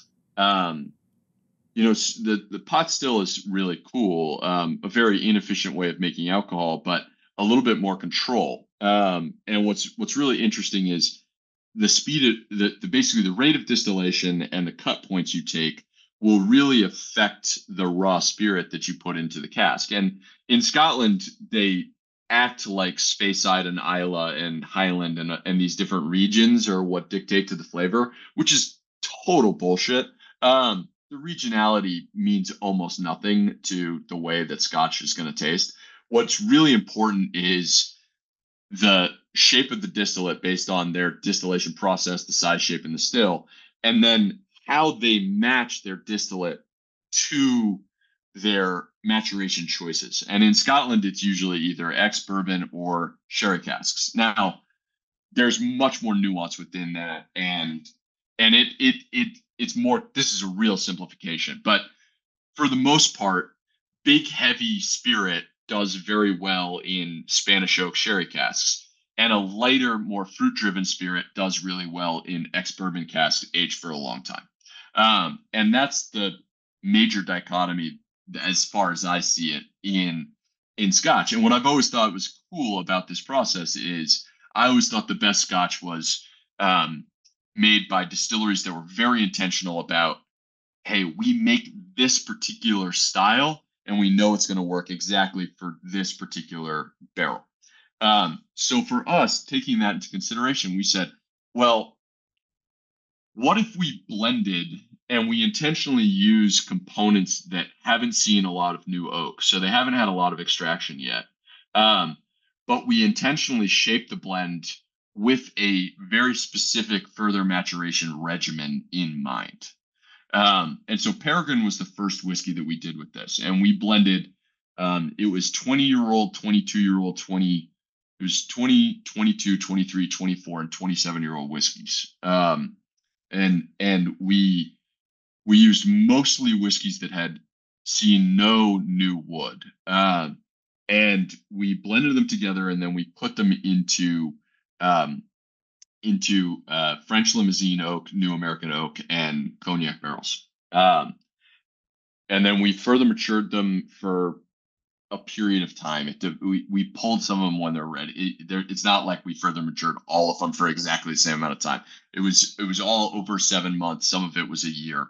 And we pulled these barrels, and then we blended most of them back together. We actually nixed one of the barrels that just went haywire. And it was everything I hoped it would be. It worked in a way that I couldn't have been happier with. And so the reality is, like, even just within this process, we're gonna keep making whiskeys in different ways. But honestly, like, I could explore this process that we had for the fucking rest of my life.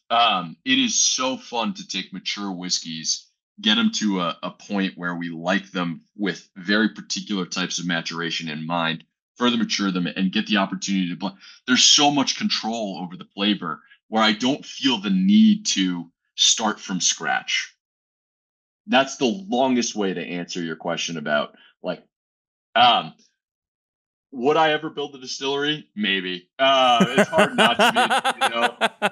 If somebody showed up to me with a giant check and said, hey, hire whoever you want, right? Because we're not distillers. So hire whoever you want, you know, blank check, build the distillery anywhere in Canada and make the Found North facility from scratch. And this is going to be your 100-year project. That's the other thing about distillation, right? It's such a slow loop. Takes a while. It takes a while, not just to get going, but to get it right. You know, it's like Sure. everything has its tweaks, and you gotta. I could talk about this forever. So for now, I'm very content with what we're doing. But there is always the dream in the back of the mind of, like, well, what if we built a distillery? So why the bird names on these releases too? A couple reasons. I think for us, the bottles have the topographical map. We've always found north. The name, everything has been always drawn to this frontier, pioneer, hiking mountains. This feel of when we talked about what our flavor wanted to be before we even named the company, we always said we wanted to be on the edge of the flavor map. We don't want to be smack dab in the middle, because that's fine but boring. We wanted to be familiar enough where people were like tasting things that they're familiar with that they like, but at the same time, like stretching what people imagine whiskey should taste like, or at least what Canadian whiskey should taste like. So getting to the edge of the map was always kind of a theme for us. And we always felt like birds, with their migratory patterns and their majesty, sort of fit the ethos of our fit into the ethos, I should say, of our company. In particular, the peregrine, the word peregrine, Falco peregrinus, or whatever the Latin is, actually means like the wandering pilgrim. And that was such a cool concept for us, because we've always just felt like our experience as whiskey makers is much more of sort of a venture into the unknown, as opposed to having an exact vision for what it's going to be. It's all, I mean, that fits so perfectly with the topographic maps. Yes. It's all very Tolkien in nature for whatever reason. Oh, too. That's a huge compliment. I really appreciate that. I mean, I'm coming from the guy who has Elvish on his forearm as well. So, oh shit! Oh, yeah. That's awesome. I was going to ask you what that was. Oh, yeah, damn. It's my wife's name and my daughter's name. Yeah. And then my next daughter's name will go underneath it as well. Oh, so yeah. So that's really funny. Just total tangent. I don't have a tattoo. My wife has a couple tattoos. I've never gotten a tattoo, not because I'm averse to tattoos, but because I just haven't ever had it's never settled in what I want. Yeah. And my aunt, we love birds. We love owls. I've always loved owls. I think we've always wanted to do. We can't do an owl release, obviously, because of Kentucky Owl. So we can never do an owl release. We'll get a cease and desist. We'll get sued. Yeah. So owls are kind of out of the game, but we love owls. And my aunt is a painter, and we built the nursery, and we have a space for painting, and she painted an owl for us that we're putting in the nursery as kind of the centerpiece of the nursery. And I really really want to get it as a tattoo. That's so cool, dude. I've been trying to think of like how do I incorporate having my baby girl, and I love what you've done. That's awesome. But then you run it, like if it's the painting, then you run into like how much of it and where. Yes. And like, is it going to be on my back or my thigh? And the whole, like all across your back. Whole back. Yeah. Ben Affleck style. Like, yeah. Then if I have 4 kids, it's going to be a real problem. I'm going to have to get a tattoo on my leg, my other leg. Kids, daddy's real sorry.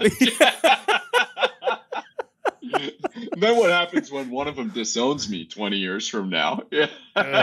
Well, you may not love me, but I'm always going to love you. I promise. I got the scars to prove it. Yeah, exactly. Oh, man. Anyway. This is an absolutely exceptional whiskey. I mean, the care and the detail it really, really shines through. I as you were talking too about the bird convention of it all, I made a little noise or something. I expressed myself slightly. I don't know what I said exactly, but I just I couldn't help but release something from deep in my soul as I realized that this is really quite good. And there's something to be said too about that, like, extra care, excuse me, that's being taken with even like, you know, older Canadian whiskeys sometimes can lack a little bit of character, right?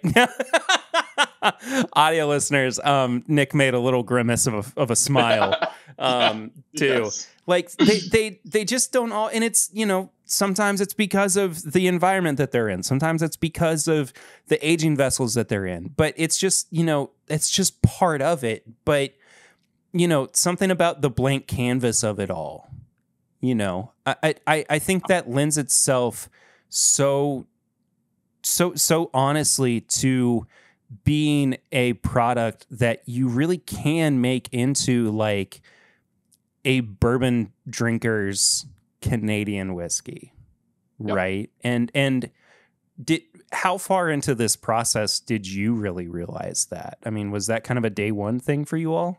That was a day one thing, but the irony of it was we thought we were going to be a rye company. So we were trying to make rye originally when we first made the first two batches, which are right over my right shoulder here. You can see That's cool. the cream label. If you ever see a cream label again from us, that's our rye label. And when we launched Mountain North, we knew that there were so many good ryes coming out of Canada that were being labeled as American ryes, even though they were Canadian. And our thought process was, you know, most really serious rye drinkers know that these are from Canada anyway. So why try to, it's not lie, but sort of omit the fact that this is Canadian. Let's just make lie by rye. omission. Sure. You said it, not me. No, but like, why not just be upfront about the fact that it's from Canada, but blend it in a style that appeals to us? And you know, we see ourselves as, I'll just say it this way. When I go to events, like we like to do barrel picks with, I love doing barrel picks with clubs. It's always funny because clubs are like, would you send us samples? And I'm like, no, I'm going to show up. I love to fly out and do barrel picks with clubs because I feel such a kinship to people who have taken the time and energy to like gather as a group to just share the experience of whiskey. And it's always fun because, you know, I pour our stuff and we do the pick, and then invariably I hang out for 2 hours drinking whatever it is that everybody else is drinking and bringing to the club and really excited about.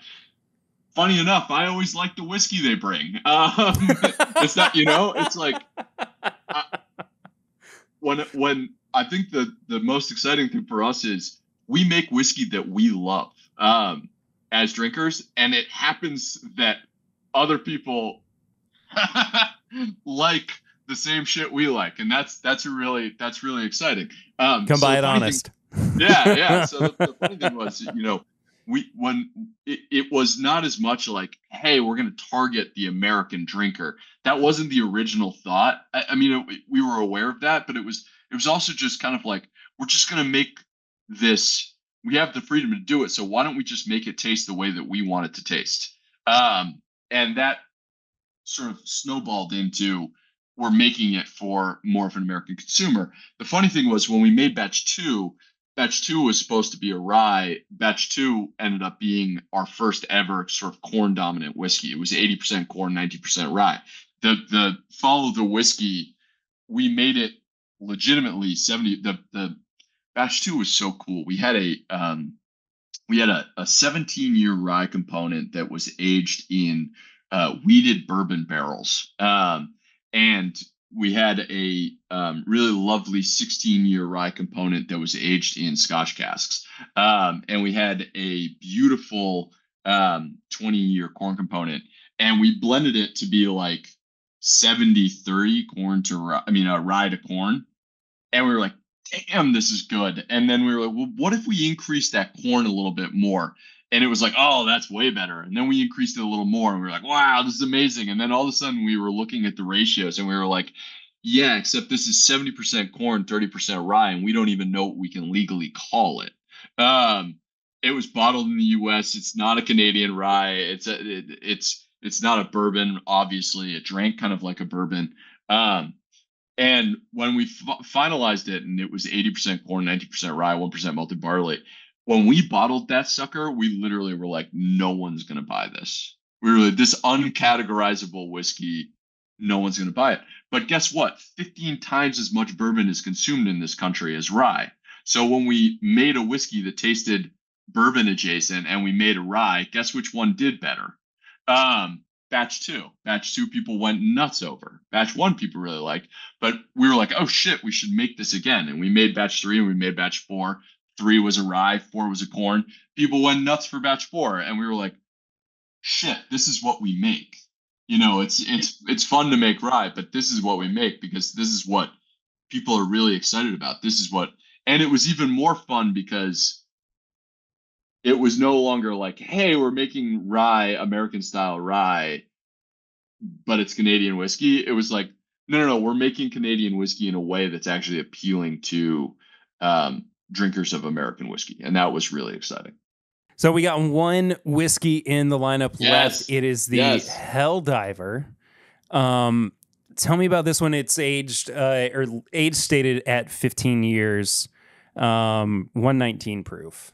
Yeah, so this is a blend. This was the same style, the same process as Peregrine. And we had a vision for this. We actually blended this at the same time that we blended Peregrine, even though we let it age longer.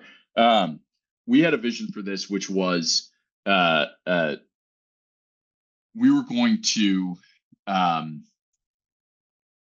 we wanted to, when we made Peregrine, we knew Peregrine would have a 20-year age statement, and that has significance. And what we didn't want to do with what we call the high altitude collection, which is these bird whiskeys that have this process of blend, recast, blend. What we didn't want to do was basically make like Peregrine and Peregrine's little brother. You know what I mean? Like, you know. Sure. Yeah. Of course. It was. We didn't want to make a whiskey where people were like, "Cool, this is the thing that you get if you didn't get Peregrine." You know, right? And so when we made Peregrine and we were using that French Limousine oak and the cognac barrels, we knew it was going to be this really like lighter style, brighter, more fruit forward, elegant, elevated, right? We wanted that. We literally wanted the, you know how in music when, okay, I don't think I've ever sung on a podcast, so hopefully this audio isn't really bad. But you know how songs will match the musical motif to the words, so it'll be like, "Can you take me higher? Can you take me lower?" Right? They'll go like high when they say high and low when they say low. Right? Yeah. It's like of course. They sort of match. Peregrine is the highest flying fucking bird on the planet, right? Like, we wanted the flavors to be these bright, elevated. We wanted the motif of the whiskey to match the bird. With Helldiver, we wanted it to be this loon. We wanted it to be this eerie, like total opposite, right? This counterpoint. Hell, there was a little bit of a heaven and hell thing that we were going for here. And Helldiver, the loon is the heaviest bird. It's literally like, unlike most birds, it doesn't have hollow bones, and it can be basically like a really efficient, effective swimmer. It's an eerie bird. It comes out at night. It has this haunting call. And so we wanted stylistically the whiskey to sort of match that. And so what we had in mind was Pedro Jimenez Spanish Oak sherry casks. Sherry casks are heavy-handed. They make deep, rich whiskey. And frankly, you have to make you need to make a spirit that has some fat to it. That's got some It's got some ass. Man, it needs to have junk in the trunk. It needs to have some weight. Could you imagine you come out with the press release and we're like, we wanted to put out a whiskey with some junk in the trunk, and that's how we created Helldiver. It's really funny because we talk about that when we're making whiskey. We'll the funniest thing is when you blend with a team, getting your language right, because like tasting notes aren't very useful because I might taste cinnamon and you might taste nutmeg, and that's still not very helpful for getting the sort of shape of the whiskey. Yeah. And so early on when we were making whiskey, Sammy, who's our head blender,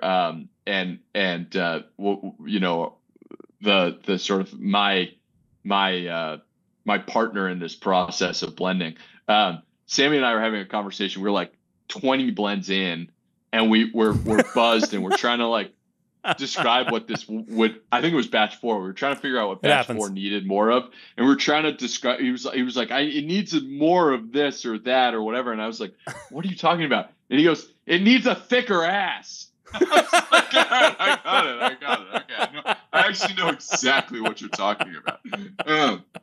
It's really funny. And it needed more weight, You just dump port wine into it, and you're like, "Does that work for you?" No, you get it, right? And it was exactly. So this was New Wood sherry and cognac. But the main thing we used were these big, heavy Pedro Jimenez sherry casks. So the blend was a blend of 15-year-old corn. It was 18-year rye, 19-year rye, 22-year corn, and 23-year corn. So 5 whiskey blend. Again, this thing was aged for a variety of months. I think as little as 6 or 7 and as much as 11. And then we blended. This was the hardest. The reblend of this was the hardest whiskey to blend we've ever done, because when you get these big, robust flavors, man, they don't like to cooperate with each other. Getting them in line and getting them balanced is just a pain in the ass. But once we had it settled, it's just a meaty, hefty, delightful whiskey. And the sort of the moment where we felt like we were so excited that we had gotten it right was we did a tasting in New York, and we had about 35 people in there, and we tasted them all on Helldiver, and we tasted them all on Peregrine, and then we asked at the end who preferred Peregrine and who preferred Helldiver, and about half the room preferred Peregrine and about half the room preferred Helldiver, and we were like, we did it. We didn't create like Peregrine and Little Brother. We created these 2 whiskeys that fit this style that we've made, but can coexist in a way that we're really excited about. I'm going to do something that I hope is not sacrilegious. Are you going to combine them? I'm going to try a blend between the both of them. I'm going to do the same. It's just, I have to know. What happens? I've never done this before. This would be fun. What's that Nardwuar quote? We have to know because you're found north. We have to know. We have to know. I really love that. That could be a new catchline for us. Yeah. Yeah, we gotta give it a second because the ABVs are quite. We have Peregrine was 126.2 and Helldiver was 119. Yeah, we'll let them mingle for a minute, and that while we're doing that, I'll ask you too, because I don't think that, and you could correct me if I'm wrong, but Canadian whiskey on its own is not beholden to the same age statement laws. That's right.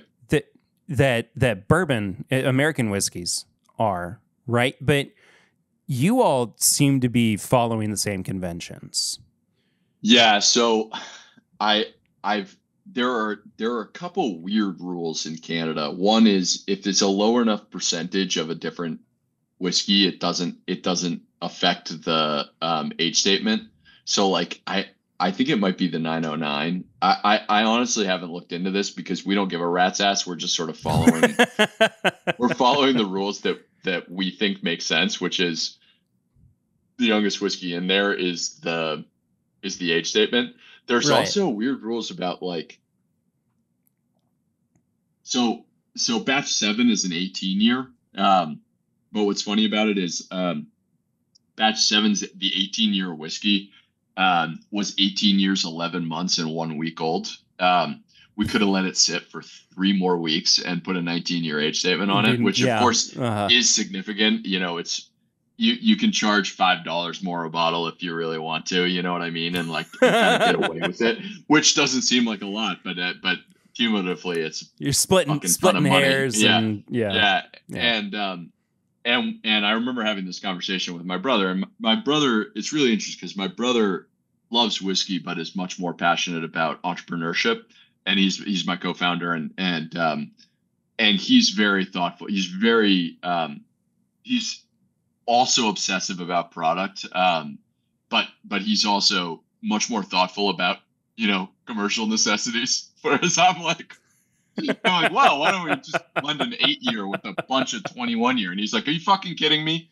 What am I going to sell this for? And I'm like, you figure that out. I'm just going to make it good. It's just, add it up, divide it in half. I mean, what are you talking about, man? I don't know. What's the problem? He's like, you figure it out. Yeah. Let the accountant take care of it. She's not doing anything. I remember we were like, yeah, we're going to bottle this now. And he's like, so I could call this a 19-year if you just fucking wait for 3 weeks. And I was, but it's good the way it is. Exactly. And it was it was also the middle of July, or maybe it was middle of June. But we were like 3 weeks. Still. It could ruin it. Honestly, we could, and it's funny because we mentioned this. You and I were talking about this off air beforehand, but I don't have any. I have 0 science degrees. All the science I've learned secondhand from scientists within the industry. And so there are a lot of things that I understand scientifically, but then there are a bunch of things that don't make any sense to me scientifically, but I feel them to be true. And one of the crazy, there are a couple crazy ones. One is the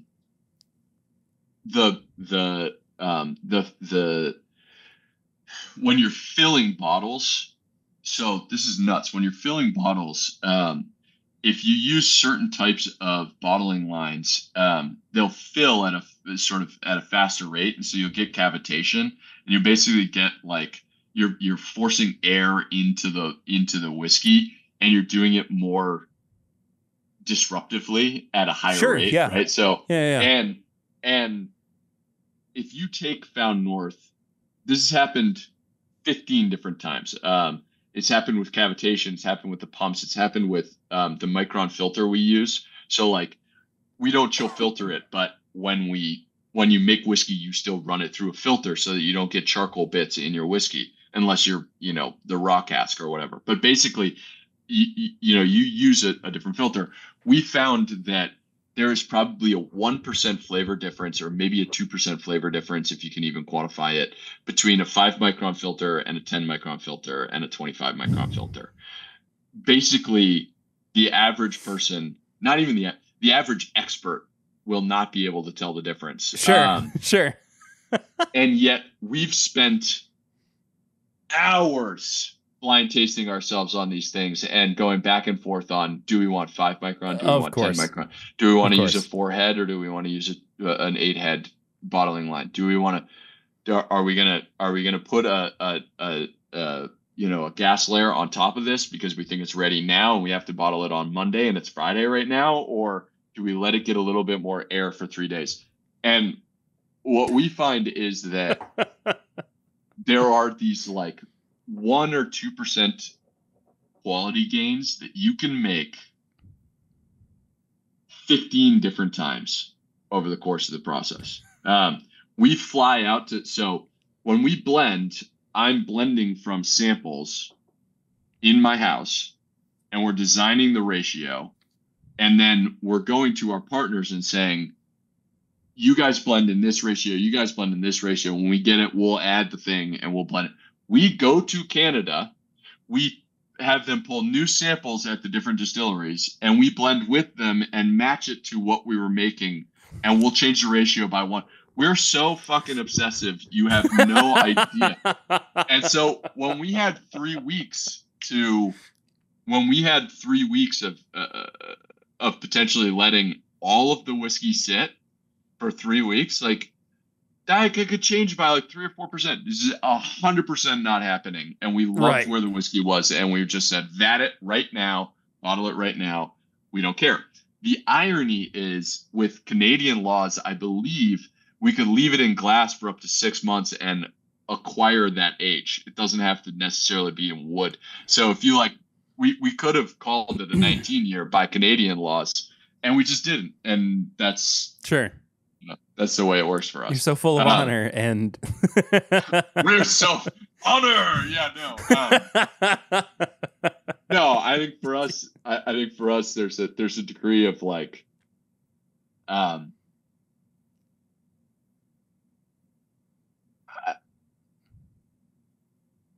people spend a lot of fucking money on whiskey. People spend a lot of time on whiskey, and as somebody who spent a lot of money and a lot of time on whiskey, I feel like there's just a human responsibility to the people who are invested in Found North, to just be straight with them. Absolutely. You know? Yeah. I commend you for that, for sure. Which one did you like better, Helldiver or Peregrine? I think, and it's because I typically like darker flavors a little bit more. Yeah. I lean towards the Helldiver. Oh, baby. But we combined them. I think, yes, I did. Yes, we haven't gotten there yet. But I think on any given day, I could flip between the Peregrine or the Helldiver. That being said, though, I'm so curious where the blend between the two is. The nose is good. It's developed. If ever there were such a thing as like raspberry toffee brittle, that's what it smells like on the nose.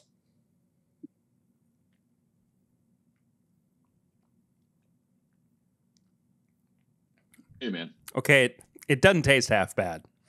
No. Blending's easy, huh?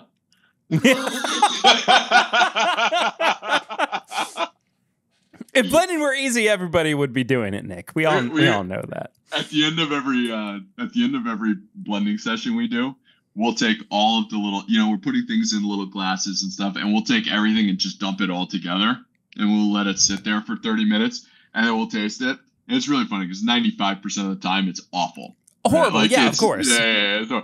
But 1 out of 20, we're like, fuck, that's bottleable. Like, we have no idea. Did anybody catch the ratios? Does anybody know what this was? Hey, that's actually that's pretty good. I mean, that's pretty good. That's pretty good. I'm not upset about that at all. Well, I might come back to that sometime in the near future. I'm not going to lie. But Nick, this has been a real pleasure, man. Thank you so much for sitting down with me and chatting.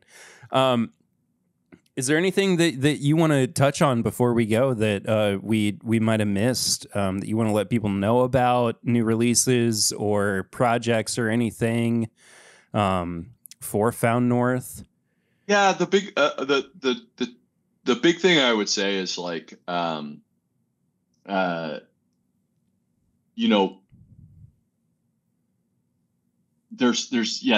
couple things. So the first thing I would say is, if you're interested in Found North, and you're not on our email list, you should join it. Not just like a shameless plug for Found North. I was going to ask you to do shameless plugs too. Right? Oh no, but we're really particular about emails we send out. We don't send out a lot of emails. We pretty much only send out emails when we're trying to help people figure out how to get our whiskey. And so we're old school. We're not great at social media. Whenever we do a release, we're going through all the things we have to do, and we get to the social media aspect of it, and we're like, shit. Oh, that's right. Write the post. I forgot about that. Right. But more so, I think for us, just telling our story, it's easier to do it in long form, and so it's better for us from a mailing list standpoint. You can join our mailing list at foundnorthwhiskey.com. You just scroll to the bottom, and it says, join. It's that easy. It's that easy. We'll put a link in the description below as well for people to add to. That way they can. Yeah, of course. We've unfortunately had to do this is the other thing I want to say, which is we've had the good fortune of selling out quickly. That's a good thing when you make whiskey. Selling out quickly is wonderful. But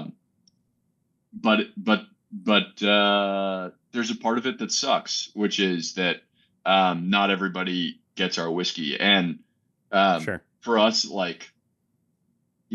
there's people who've been following us for 3 years now, since we launched in April of 2021, and not being able to get those folks a bottle of our whiskey who were there early because their internet connection is slow, or just some bullshit. The email server is slow, they weren't queued at the right time or whatever. That sucks. And so we've gotten into doing a lottery for some of our releases, which we're experimenting with and trying to make more whiskey. But I got to tell you, we've had people who've been following along with my narrative, and since Zach and I joined forces in 2016, our narrative for 10 years, and we can't always get them bottles of whiskey, and it's it absolutely blows. And so I know some companies will artificially constrict the supply to kind of create this artificial sense of demand. We don't do that at all. You asked about funding earlier. We're actually completely self-funded. We did not raise money. Crazy. We bet the house, legitimately, the house I'm in. We bet the house on Found North. And so, yeah, my wife had to sign that document. That was a fun conversation. So we make as much whiskey as well as we can. And so, the best way to get your hands on it is actually the mailing list. And we will keep trying to do clever things like the lottery. And this last one, we did a lottery for Helldiver, and then everybody who lost the lottery, we actually gave them a chance to buy batch 9 to pre-order it, so they didn't get into the whole rigmarole of that's awesome. Is my internet working? So we're trying to do things like this, and we think this is, the whiskey is obviously the main part of the product, but the whole experience with Found North is part of the product. And with that said, we're trying to make that whole experience as good as possible. And so, if you have questions about Found North, or you have questions about how we do anything at Found North, you can email us at team@foundnorthwhiskey.com. You can email us at founders@foundnorthwhiskey.com. You can email me at nick@foundnorthwhiskey.com. Funny thing, all of those emails go to me, and we respond to absolutely every single email. I get the funniest fucking responses when people email team@foundnorthwhiskey.com and I sign it Nick. And most people don't recognize them, most people don't know who I am, and they're just like, oh, cool, thanks, Nick. Have a great weekend. But every once in a while, people are like, Nick, the head blender, the founder, Nick, the guy who owns the company. Owns the company is responding to my complaint that my shipping is slow. It's like, hell yes, I am. Email me. We will. I'm trying, little old lady. Good. I really am. Nick, man, thank you so much too. Aaron, this has been a pleasure, man. Yeah, dude. This has been great. Well, let's do it again whenever it's appropriate. You hit me up. Yeah, I'll be there. For sure. Maybe once you get used to new baby life.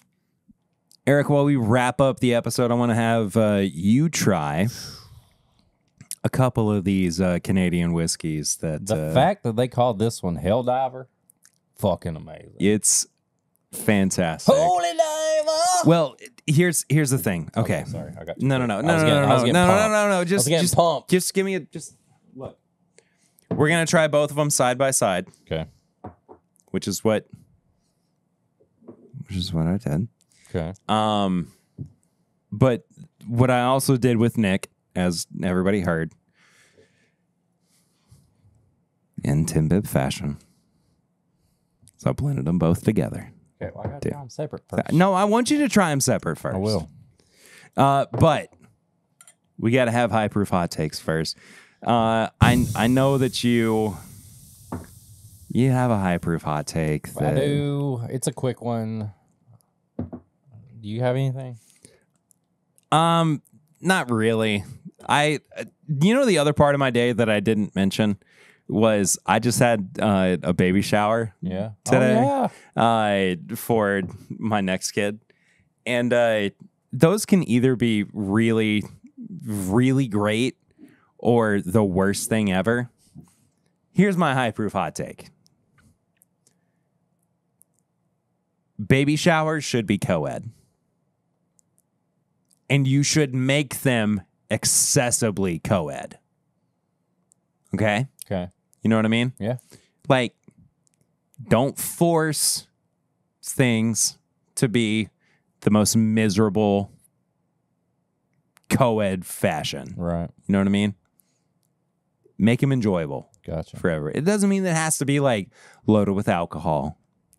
Doesn't mean it has to be like, whatever. They should be co-ed. Right. I agree. The dad had a part in it. The father, the sire. The sire. They should be co-ed. Oh, I agree. Yeah. Anyway, that's my high proof hot take.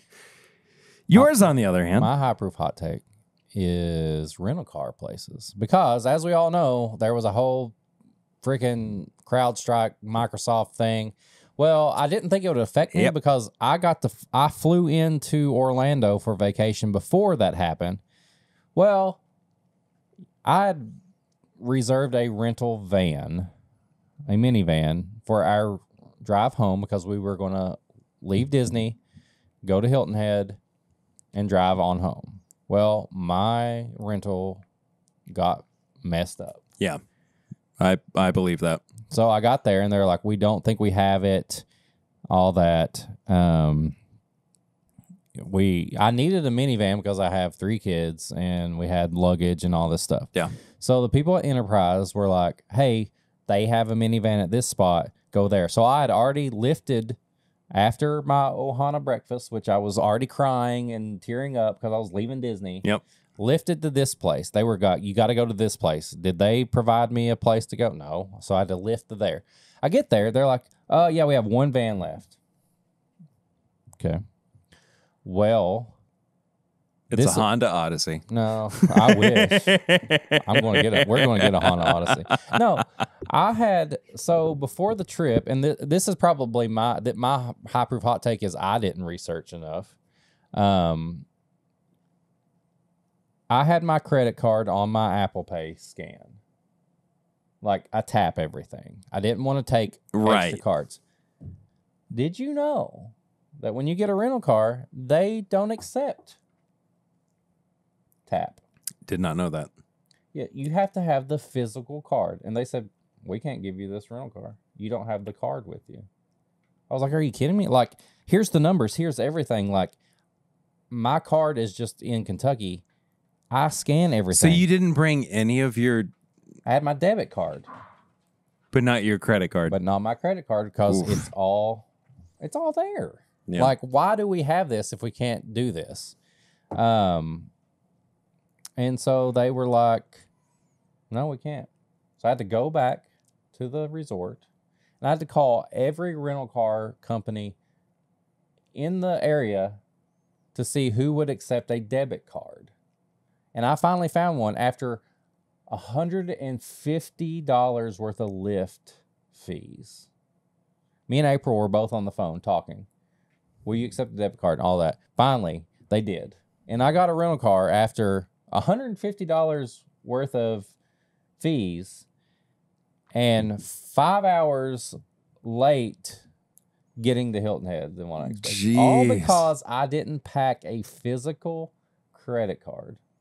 Because I never in my wildest dreams would have thought that I had to have the physical card. Well, so there you go. Now That's you know. a tips and bits for you too. Yeah.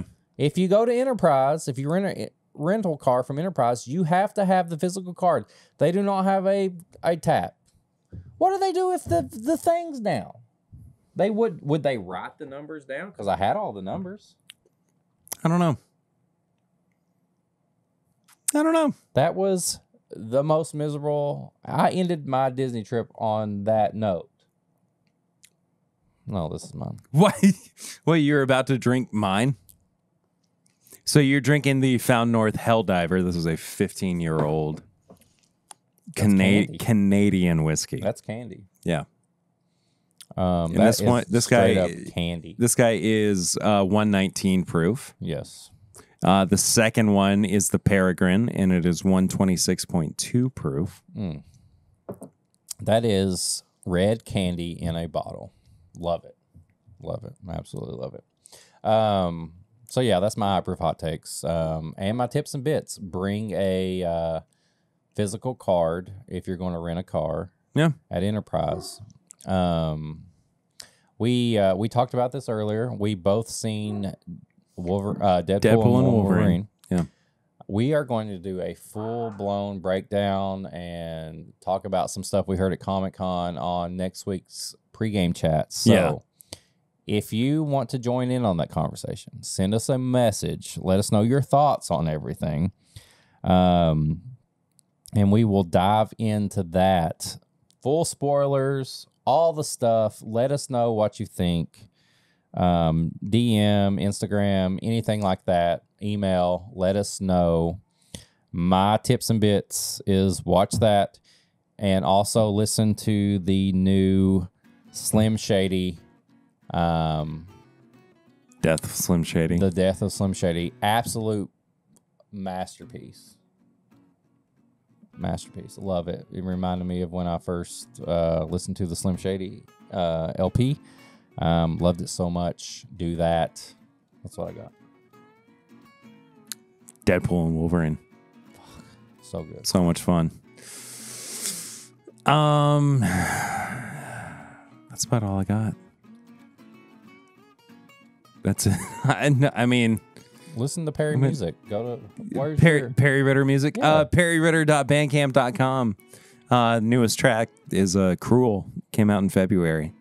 I think that's about it, though.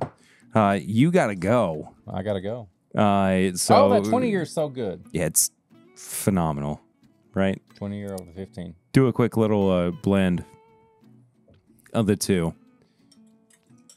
And while you're doing that, we'll just say real quick, find all of our plugs in the description below. That includes patreon.com/mybourbonpodcast, all of our social media stuff, our P.O. Box 22609, Lexington, Kentucky, 40522. Social media, you can follow me at Whiskey Mutant. Yeah, that's what I was saying, social media plugs. You can follow Perry at Peter1792. Bourbonshop.threadless.com. This is my bourbon shop at gmail.com. And we'll see you next week. Until then, though, I'm Perry. I'm Eric. And this is my Bourbon Podcast.